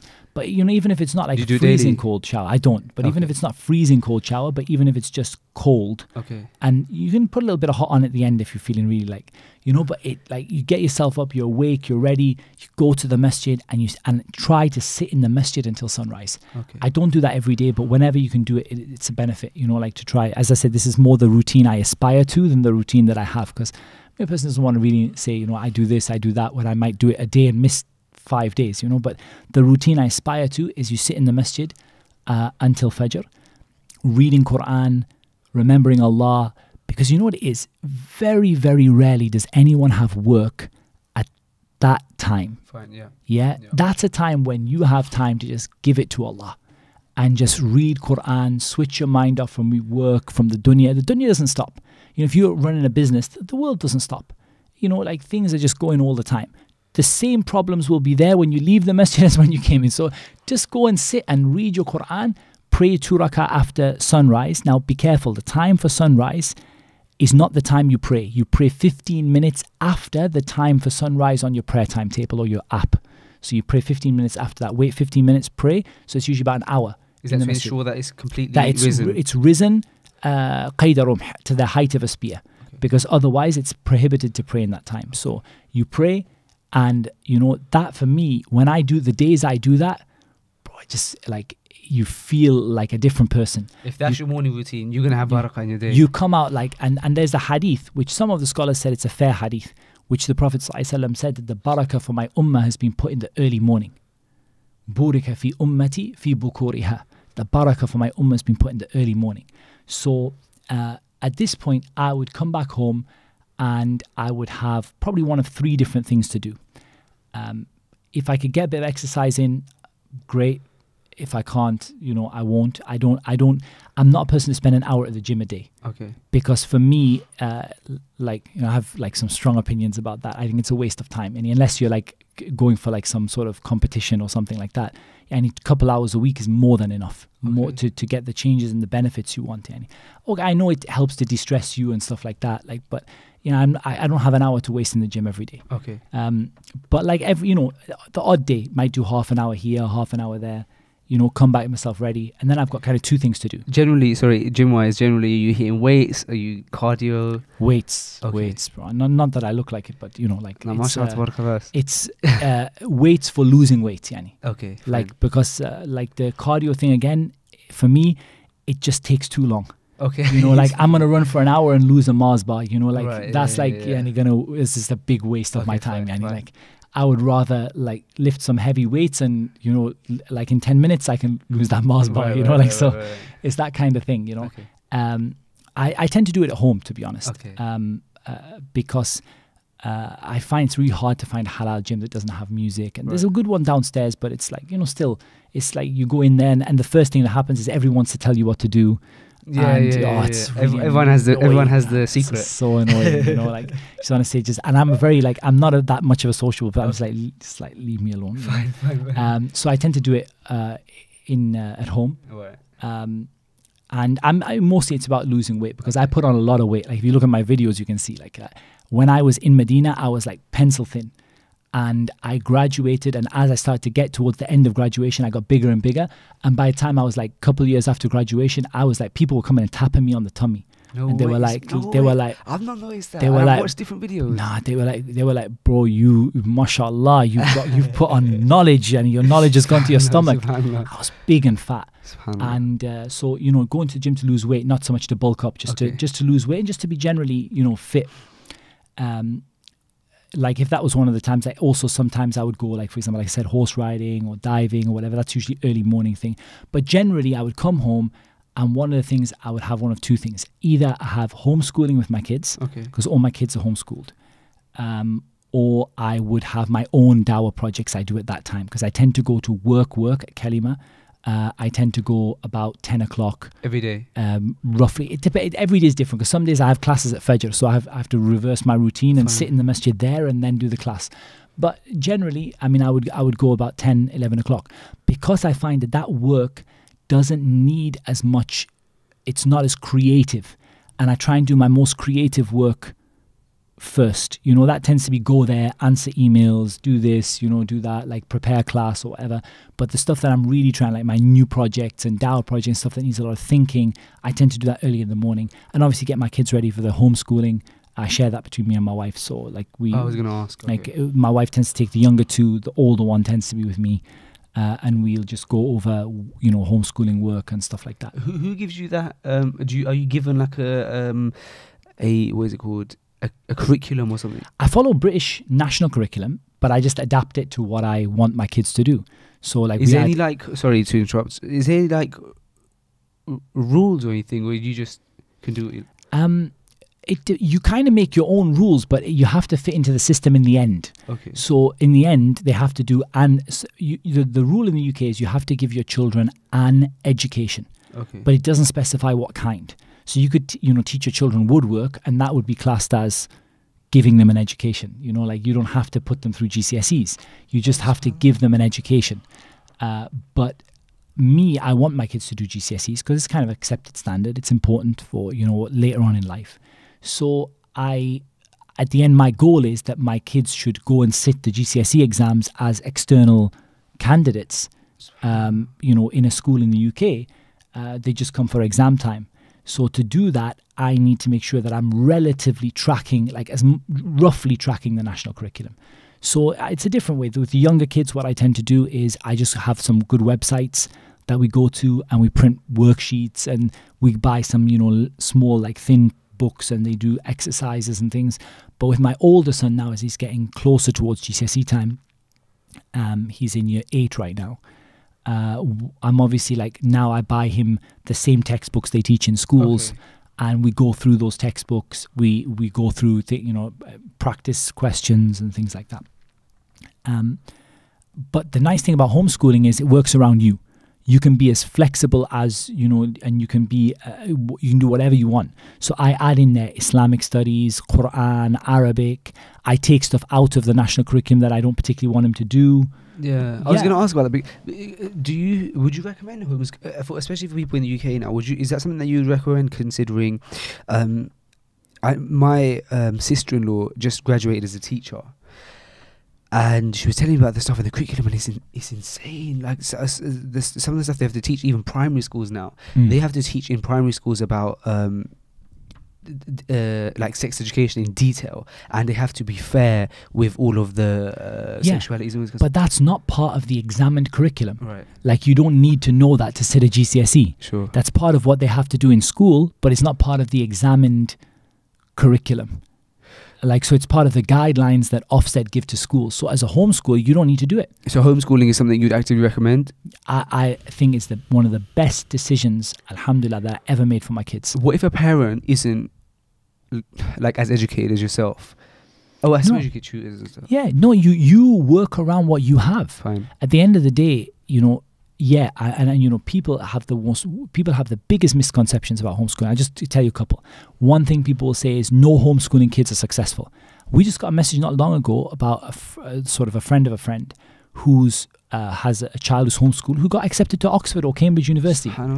This is totally it's total rubbish that homeschooled kids are not academically successful, because they do the same GCSEs as other kids do, they do the same A-levels as other kids do, and they have opportunities to go to the same universities as other kids do. So there's no reason why that child should not go to Cambridge or Yale or Harvard or whatever. That's if that's what they want to do, and if that's what their parents want them to do at the end of the day. Okay. But on the other side, people will also say homeschool kids are socially underdeveloped, and this is the biggest pile of rubbish you will ever. I mean, this is just. I will use the word. I'll go as far as to say this is batil. This is just falsehood. I can see. I can see it in your oldest. He's very. No, so yeah. This is just total rubbish. If you lock a kid in a room, they're socially undeveloped. But this idea of being underdeveloped. You know what? The kids don't go outside. They don't mix with people. They don't go to parks and play with other kids. They don't go to, Islamic centers and Quran classes and whatever. At the end of the day, they mix with other people. People come to the house. They go to other people's houses. It's complete rubbish to say that homeschooled kids are socially underdeveloped. And that's just said by people who basically have no idea what homeschooling is. or they've judged it on cases where there are other factors, like the kid hasn't been homeschooled, they've just been not sent to school. There's a difference, big difference. Homeschooled, you're giving your kids an active education. Just kept them at home, that's not homeschooling. That's just, you know, keeping your kids at home and not sending them to school. They may call it homeschooling, but that's not homeschooling. But one of the things I love about homeschooling is, and one of the things I'm so passionate about is a couple of things. Number one, Islamically, it's like the difference between the heavens and the earth. It's a massive difference, because now you're in control of your kids' education, what they learn, what they don't, and you have a degree of control over their social interaction as well. Like you can kind of, you know, like you're not forced for them to be in a class with a bully who's beating them up, or with a person who's telling them to smoke or take drugs or whatever. You have a more control over that.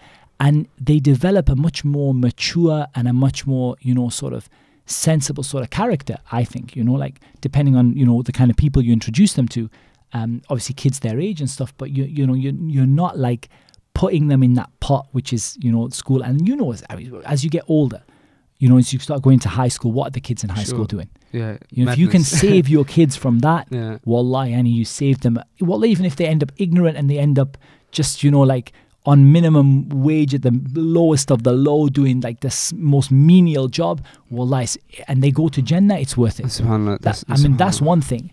But also what's great is building a relationship with your kids, because you see your kids all, it's not like you send your kids to school and like pack my kids off and like someone else do the job.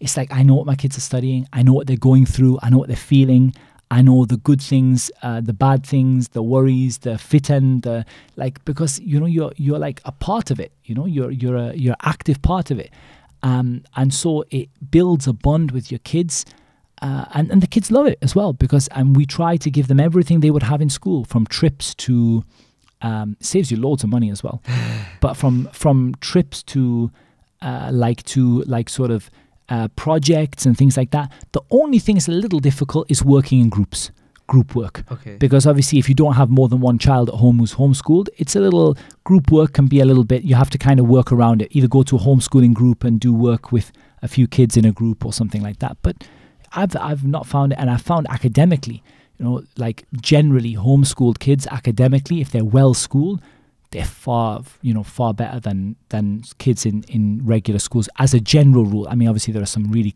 intelligent kids in regular schools, but as a general rule, homeschooling, you got one-to-one tuition. You know, like it's there's nothing to replace that. And also as a parent, it gives you the motivation to learn as well. SubhanAllah, that's very true. You know, like, and I think up to GCSE, most people wouldn't struggle, at least at primary. Almost no parent would struggle to teach their kids up to primary level. You know, almost no parent would struggle to teach their kids up to like year 6. Year 7, year 8, year 9, 10, 11, if the parent is themselves, you know, has themselves done GCSEs and A-levels, then they probably wouldn't struggle to teach, you know, from year 7 to 11 either. And then by then you can think about sending your kids to a school, doing part-time, doing distance learning. Like, there's a lot of options, Right. a lot of things to think about. And I'm not against schools either. Like, I'm not in the sense that I would say never ever send your kid to school. Every Muslim parent must homeschool their child, because it works for some people, and some people it's difficult, depending on, both parents might work. You know, so it's difficult. But I believe that homeschooling should play a much bigger role than people, you know, maybe would think that it should. Right. So you've completed your morning routine. You've homeschooled your children, inshallah. Off to work. Right. Off to work. And obviously we have here the big problem of Dubai, Sharjah traffic. But I deliberately go to work at that time to minimize the time that I spend in the car. Because if I went at 8 o'clock, I would spend like an hour in the car. Fine. Right. And if I go at like 10 o'clock, I will only spend like half an hour in the car. Is there anything you do in the car to make sure your journey, because you seem like, as you've mentioned many times in this podcast, you're very you don't want to waste any time. Do you do anything in your car that is productive while you're driving? Listen to anything? I mean, I should give a disclaimer that I probably waste loads of time, but and my aspiration is not to waste time. So in the car, what I would do is, it depends. Sometimes I would recite Quran. Okay. Like from memory, just to, you know, just as something to remember Allah Azza wa Jal. Listen to something beneficial. That could be, it could be Quran, it could be a lecture, it could be a podcast, it could be, you know, and just generally, like, you know, just try and use the time, like try and feel like I didn't just sit there looking at cars and then arrive at work, you know, with whatever is possible. So that's what I would do. I get to work, and, you know, my work is like, you know, it's every day is firefighting, you know, like every day is like an emergency. And by that, I mean that, you know, Dubai is a big place, and I work, you know, my work is limited to Dubai really, as opposed to the other Emirates.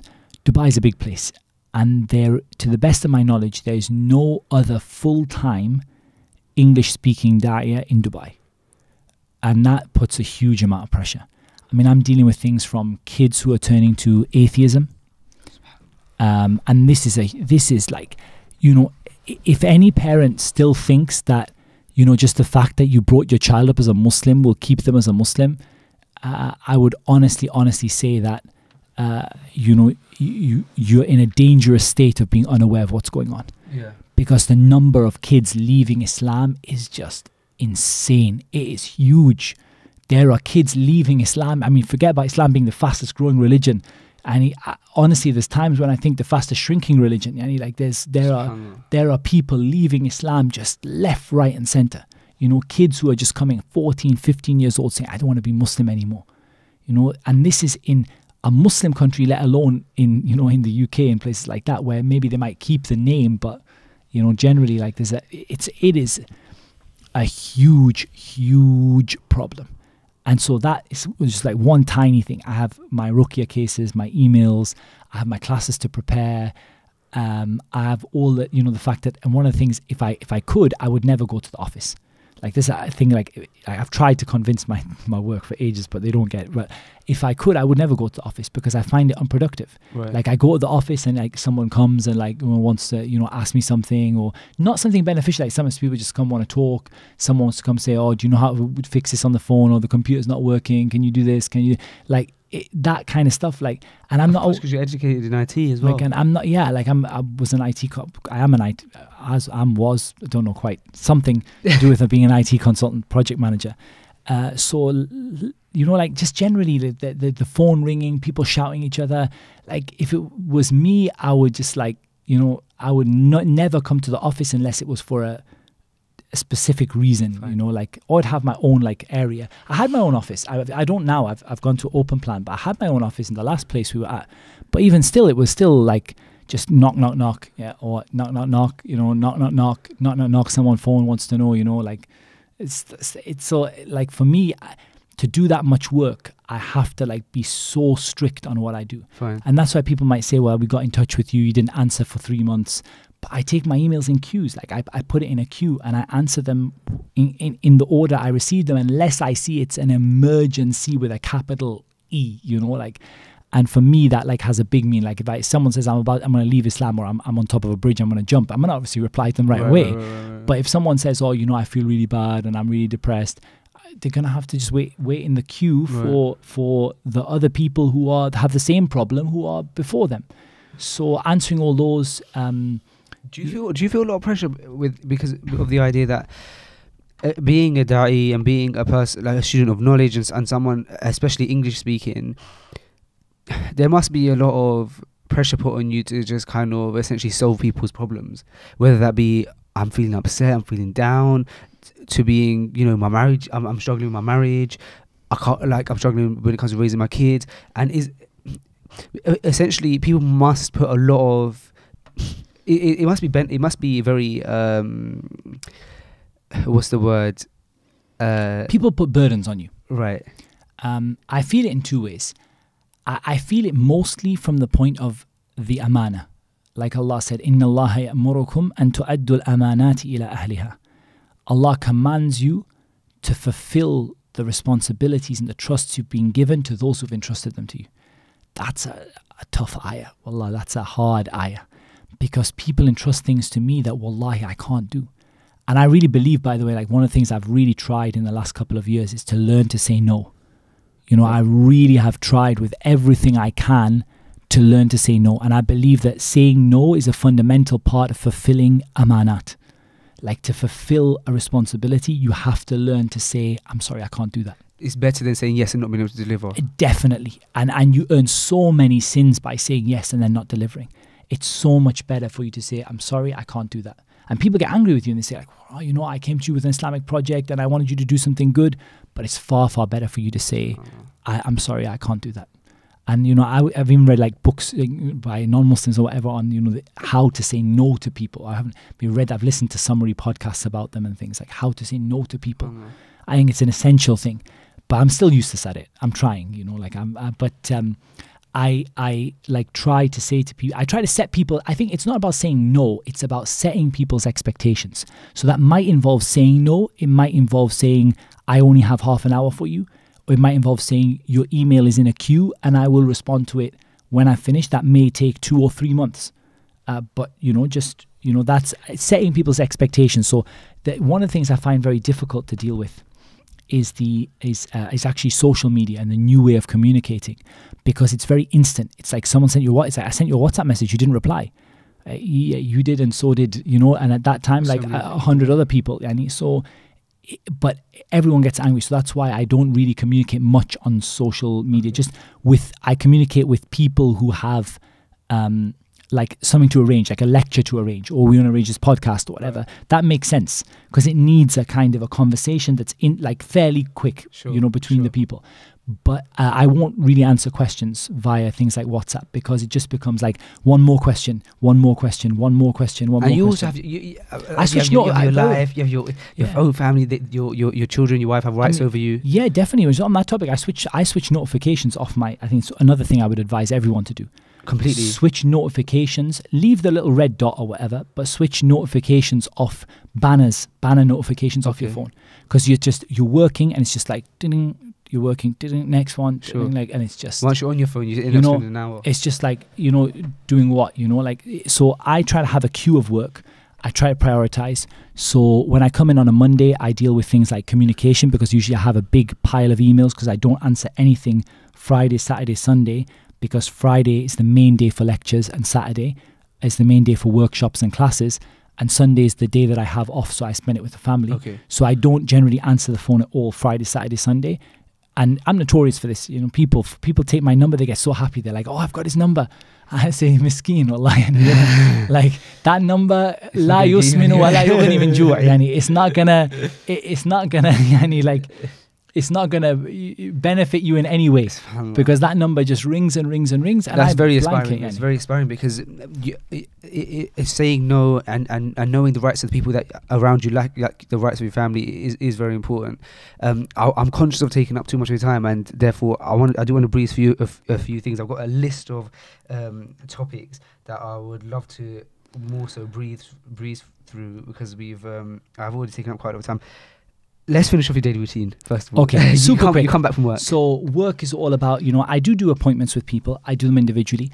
But when I make people go through a filtering process, so they send me like a request via the website to say they want an appointment, and I make them go through a filtering process. Okay. So I make them like, do you really need an appointment, or can I just answer this to you by email? Because email, I can reuse stuff. I can cut and paste, right? Fine. Like I can send stuff.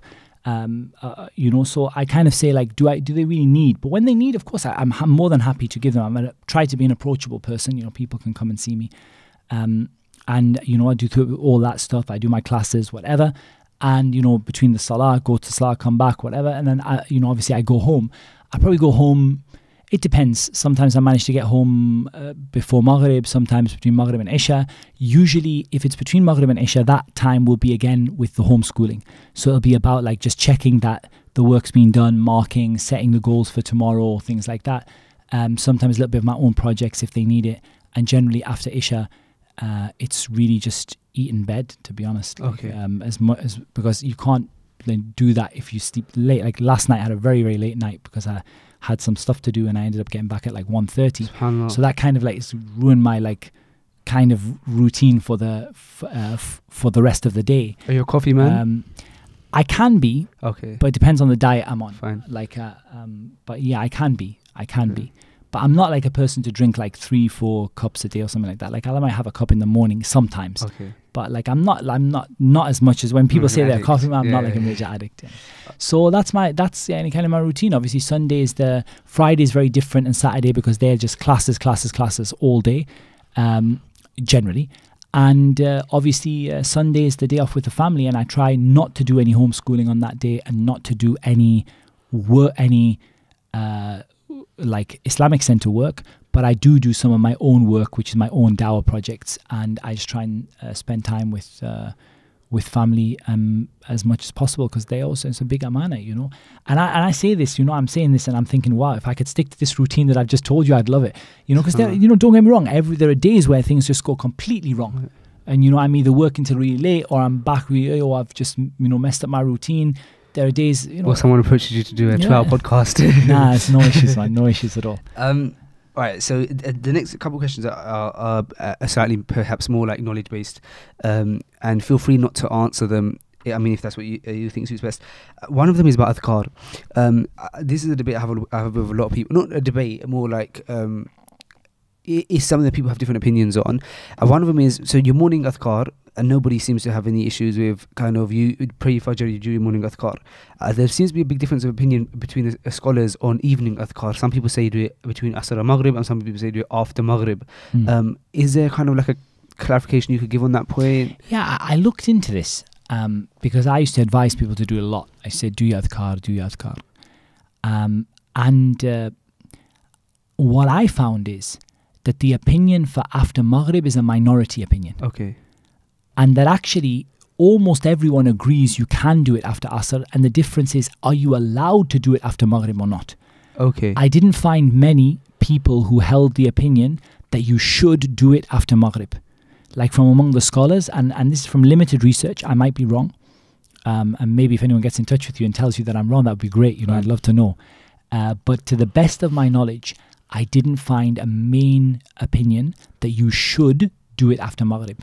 I found only whether you can or whether the time finishes at Maghrib or not. And that surprised me, because I actually believed it was do it after Maghrib. I used to tell everyone, after Maghrib, after Maghrib. But that was just me presuming that the night begins at Maghrib and stuff like that. So I was like, do it after Maghrib, do it after Maghrib. But when I looked into it, I found that the scholars pretty much all said, do it after Asr, and they differed, can you do it after Maghrib or not? When you say do after Asr, do you mean like straight after Asr or before Maghrib kicks in? So but straight after Asr. Me and I experienced with my Ruqya patients as well that I found that after Asr was a lot more beneficial. So I changed to being like, I'm an after Asr person now, inshallah. There may be some adhkar that you do after Maghrib. Like I'm still trying to find out this one where you read لا إله إلا الله وحده لا شريك له له الملك وله الحمد يحيي ويميت وهو على كل شيء قدير 10 times immediately after you finish the prayer.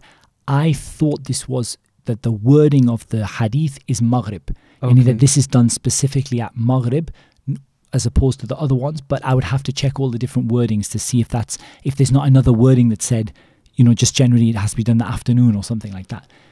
But you know, there are a few that maybe have to be done at Maghrib, but generally the adhkar as a whole, the ones where you do the evening adhkar, they don't have to Asr. And for those listening who, just really quickly, those listening who do, you know, they do their salah 5 times a day, and they say, you know, I do my salah 5 times a day, and this is a source of protection for me. I don't necessarily do my adhkar. How important is the adhkar? It's extremely important. And in fact, from every point, not just protecting yourself. It's not just about, you know, people sometimes talk, because I usually talk a lot about the jinn and ruqya and things. It's not about that. It's also just about protecting yourself from bad things happening to you during the day, preserving your ability to be productive, you know, being able to get the most out of your day. You know, if you just go through Hisn al-Muslim, Fortress of the Muslim, and look at the virtue of each of those adhkar. Like one of them says, if you do this, no one will come to you on the day of judgment who is better except the one who does it more.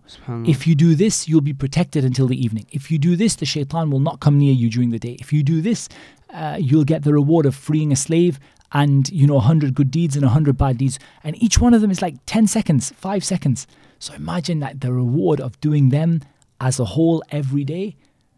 Wallah, it is like you're getting rewards for the whole day, and just in that one little sitting. Okay, final one on this kind of topic with regards to kind of like the knowledge-based stuff is I remember watching one of your classes, and you emphasize the point of, obviously there's a big misconception, especially I would say in the Pakistani community, because that's kind of where I come from, so that's what I know of it from, of saying mashallah, mashallah, mashallah when something happens, or when you're trying to ensure that you don't get ayn on something. And you mentioned in your class that it's better to say mashallah tabarakallah, and I did a clarification on that though. Oh, did you? I didn't watch the clarification. Yeah. Okay. I did a clarification. Okay. That's actually also partially wrong. Okay. First of all, the Prophet ﷺ said in the hadith, seek barakah. If you see something you like or something you like from your brother, seek barakah for him. Okay. Now, tabarakallah doesn't really seek barakah for someone. Tabarakallah talks about how Allah Azza wa Jalla is the source of blessings. But it doesn't really say bless him. Okay. So the best way of doing it is to say to ask Allah to bless him. So there's lots of ways of doing that. So Allahumma barik. Okay. Allahumma barik lahu, barakallahu laka fihi, barakallahu lak, barakallahu feek. Anything where you're invoking barakah for the person. Okay. That's the best way. Okay. However, some of the scholars expanded it and said whenever you remember that blessings come from Allah, that's enough. So saying mashallah is enough because you are simply remembering that blessings come from Allah. Okay. But definitely al-akmal, the more complete and the better way of doing things is to say Allahumma barik, or Allahumma barik lahu, or barakallahu lak, or barakallahu laka fi, or any of these sort of wordings. And I have some on my website of sort of things you can say. But basically anything where you're invoking blessings. And if you don't know how to do that in Arabic, even in English, just to say may Allah bless you in it. Allah bless you, may Allah bless you in it. That's what's important, is to invoke barakah for them. And some of the scholars said tabarakallah doesn't invoke barakah for them. Okay. Tabarakallah tells you Allah is the source of blessings, and that Allah subhanahu wa ta'ala is the most perfect and all of his attributes are perfect. That's tabarakallah. But it doesn't tell you that, oh, Allah send blessings upon this person, right, even if it is implied. And that's why other scholars said it's enough to say mashallah tabarakallah, because you're remembering that blessings come from Allah and implying for Allah to send those blessings upon your brother. Because the essence of jealousy is not only to want something, that's to covet something. It's to want something and want the other person to lose it. That's the essence of jealousy. So jealousy is for me to desire something, but me to desire that other person to lose what they have. And that tells you that, that comes from a sick heart. Because, I might look at someone with a really beautiful car, and I might say, I might look at that person who's got a really, really beautiful car, and I might say that, oh, I wish I had that car. But to say, I wish that person would lose that car and be poor and living on the streets, and that I could drive the car instead of him, that takes a really, a really sad heart. And that's what jealousy is. Jealousy is nothing other than that. And that is what when Allah said, وَمِن شَرِّ حَاسِدٍ إِذَا حَسَدٍ, from the evil of the person who is jealous when they envy. Because it's evil, that it comes from a person, a desire for that person to lose it and for you to get it instead. As opposed to just saying, oh Allah, give me a car like his, or give me a car better than his. Right. It's like, oh Allah, let him lose it and let him suffer and let me get it instead. And that's that's something, something which only comes from a really sick and evil heart. Can one say Allahumma barik to oneself or about oneself? Yeah, you can say, oh Allah bless me. Yeah, okay, and you can ask Allah Azza wa Jal to make you thank Him for the blessings. Rabbi awzi'ni an ashkura ni'matik, and all the the different things that you want to say. But yeah, you can say Allahumma barik, especially because you sometimes can become impressed with yourself, and the scholars differ with regard to evil eye as to whether you can give the evil eye out of amazement without jealousy. Okay. But I think the correct opinion is yes, you can. Right. In other words, you can give the evil eye without being jealous. You can give the evil eye out of being amazed, like, wow, look at that. You can give the evil eye from that. As opposed to, wow, look at that, I want him to lose it. So when you see something from yourself you're impressed with, you can be like, you could look at yourself and think, wow, alhamdulillah. So you should at least say, alhamdulillah, or Allah bless me, or Allah continue your blessings upon me. Or Allah allow me to thank you for the blessing, because when He thanks you, He's going to give you more. But you try to not to be amazed at yourself, and to just kind of to invoke blessings for everything and everyone, really. Sure. Jazakallah khair, Sheikh. I would love to end the podcast by discussing a bit and asking a bit about the Humble Foundation. It's something that you set up. What is it? How can people help towards it, if people can help towards it? And what are your plans for it? Okay, so the Humble Foundation is my long-term project for what I want to do or what I want to contribute back to the community. And it's a registered charity now. The website is so old that it's like totally outdated with what we're doing, but that's on my list of things to do. Allah musta'an. Someone on that? I'm working on it. I'm working on it in my own. It's not the website design that's the problem. It's the it's the content. But like I'm working on it in my own time. But see, the Humble Foundation is something like I'm not rushed with it. It's my long-term goal of what I want to give back to the community, inshallah. And as a charity, people open charities and people think like I want to open a charity for disaster recovery or poverty relief. And that's beautiful. But that wasn't my expertise. So the Humble Foundation is mostly, not completely, but mostly centered around educational projects and about open sourcing knowledge, like getting this knowledge that is only with a few people and making it as easy for people to consume as possible. And things like professionalizing the masjid, helping new Muslims, all of these kind of like things that I think other charities maybe aren't doing as much as I would like. Not to say that there aren't other charities, but that there aren't as many. Whereas if I were to open one to do like disaster recovery or disaster relief or like, there are brilliant I would just be trying to squeeze in with a charity who's amazing. Right. Like we've got a crisis aid and people like that. This beautiful brothers doing great work. I wouldn't want to kind of like muscle in on that. Like I want to do something in my own field. So a lot of it's online projects. We're retranslating the Quran to provide a better, higher quality translation based on what's already there. So we're not removing the wonderful work that's been done by the other people, but trying to like improve it in terms of the quality of the English, the understandability, the choice of language, and also the accuracy in relation to tafsir, providing loads of books for free, open sourcing like stuff out on the internet, new ways to learn Islam, better ways to memorize the Quran, improving the situation of the masajid and the local community centers, and best practices for them, like all this kind of stuff. Like, so there are so many projects. We've got a project coming up which is an online dawah type project, which is basically providing materials for people to be able to use on their social media feeds and things like that to give dawah. Because one of the things we see it's really, really terrible is that people often spread wrong information, and they really want good, like they really want to spread good stuff, but they need like good quality material. So just like totally free, royalty free, like, good quality material that people can share with other people and be confident that it's reliable, that they can share with non-Muslims who maybe they don't know how to approach or how to talk to, and they can have so we've got some media campaigns that people can just take and put out there.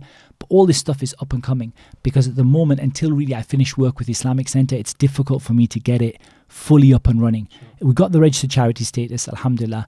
In terms of donations, I never ask for donations. I'm a person that, look, if someone wants to get involved, alhamdulillah, they're more than welcome. I'll never stop someone. If someone wants to donate, they're more than welcome. But I really have a pet hate of people asking for things, and for us, we don't need a lot of money, alhamdulillah. Like, it's not a project that needs millions and millions. It's a project that needs, a little bit every now and again. Just like topping up every now and again. So a lot of it is online, and we let other people. So for example, we might produce this dawah material, and if people want to print it, they're welcome to take it, print it, distribute it in the local area, as much whatever funds they have. Right. But the material is there, it's online for free. So that's the kind of way we do it. Now at the moment, it's been through a number of revisions, because I started it off with an idea and it didn't quite work the way I wanted it to. And that website kind of, at the moment, it reflects kind of some of the old stuff. We've improved it. We've got, I'm trying not to bring too many people on board right now. And the reason is, I think if you bring people on board too early before you yourself are organized and have the idea, it just turns into like organized chaos, so I'm trying to get myself like fully organized with what I want to do project by project. I've got a few limited people that help me, like in certain fields. I've got someone looking after the New Muslim side, but just very limited. And it's my long-term project. So my vision, inshallah, is when I finish my work with Islamic Center, And I'm still doing it now, but obviously when I finish, really to push this all the way. And the main reason I made it a charity is that I don't want to benefit. I made myself a trustee so that legally I can't benefit from the donations, and I can't take anything from it. Okay. Because people used to come and give donations to me, like for things like ruqya, and I used to just put it in a pot and give to the to whoever. And I thought, what it is, wouldn't it be better if we saved these donations and used them for something really amazing? So I said, right, let me open a charity, and that way there's no temptation for me, because legally I can't touch it anyway. Like I can't take a salary from it, I can't take an income from it, and that means that helps me. It's another reason why I don't push for donations, because it's not like I'm asking for a salary or something. This is like literally just what I need to keep the project going. Some server costs that I pay every month, and helps you purify your attentions. And I just wanted something that doesn't, I wanted something that doesn't involve work. Alhamdulillah, if you've been given a profession, like, at the moment I work in da'wah because that's an opportunity came to me. But, if you've been given a profession by Allah Azza wa Jal, that's what I would like to do. I wouldn't like to kind of have to go to like charity work and things like that as a means to earn a living. So, the foundation is very much in planning in early stages, in the sense that we've got projects ongoing, we are producing material, but it is like very, very drip, drip, drip. And people sometimes say like, oh man, you've been 3 years, you haven't produced anything. But it's drip, drip, drip at the moment. But inshallah, there'll come a tipping point when it becomes like, inshallah, all that material becomes available, and bi'idhnillahi ta'ala, we start, snowballing it, and it becomes something, really beneficial, inshallah. And once it is ready, the website is... The website's there right now. Okay. It's just out of date. But it's humblefoundation.org. Right. And your personal website? My personal website is muhammadtim.com. Perfect. muhammadtim.com. So that's how people can keep updated with you. And both of them are terribly up to date, but I'm working on it. I have a lot of if you need any help with them, honestly, please do ask. I would love to be able to inshallah hand with websites and that kind of stuff. Like I said, most of the problem is content rather than, like, it's not like alhamdulillah, loads of people who do website design, but it's just like, it's more like getting the time to sit down and do the content. And, we just do what Allah makes easy for us. Keep trying. Like we talked about earlier, when you sometimes struggle to do something, we just keep trying. You just have sabr until Allah Azza wa Jal opens a door. But, alhamdulillah, I'm really excited about the projects that are coming up. Barakallah feekum. Well, Ustadh Mohammad Tim Humble, Jazakumullah khair for jumping on podcast and for dedicating time to us. You're a very busy man, and alhamdulillah, this is something that we wanted for a very, very long time. And inshallah, there were so many different topics that we didn't even delve into. You did a class on the traps of the shaitan. We didn't go into that, and the whole ruqya stuff. And so inshallah, if you're ever in the UK or back in the UAE, please do come. And inshallah, this time Sam can be on it as well. Yeah, so for sure, inshallah. Why not? Jazakallah khair, Sheikh. Barakallahu feekum. It's a pleasure, man. Barakallahu feekum. Assalamu alaikum. Wa alaikum assalam wa rahmatullahi wa barakatuh.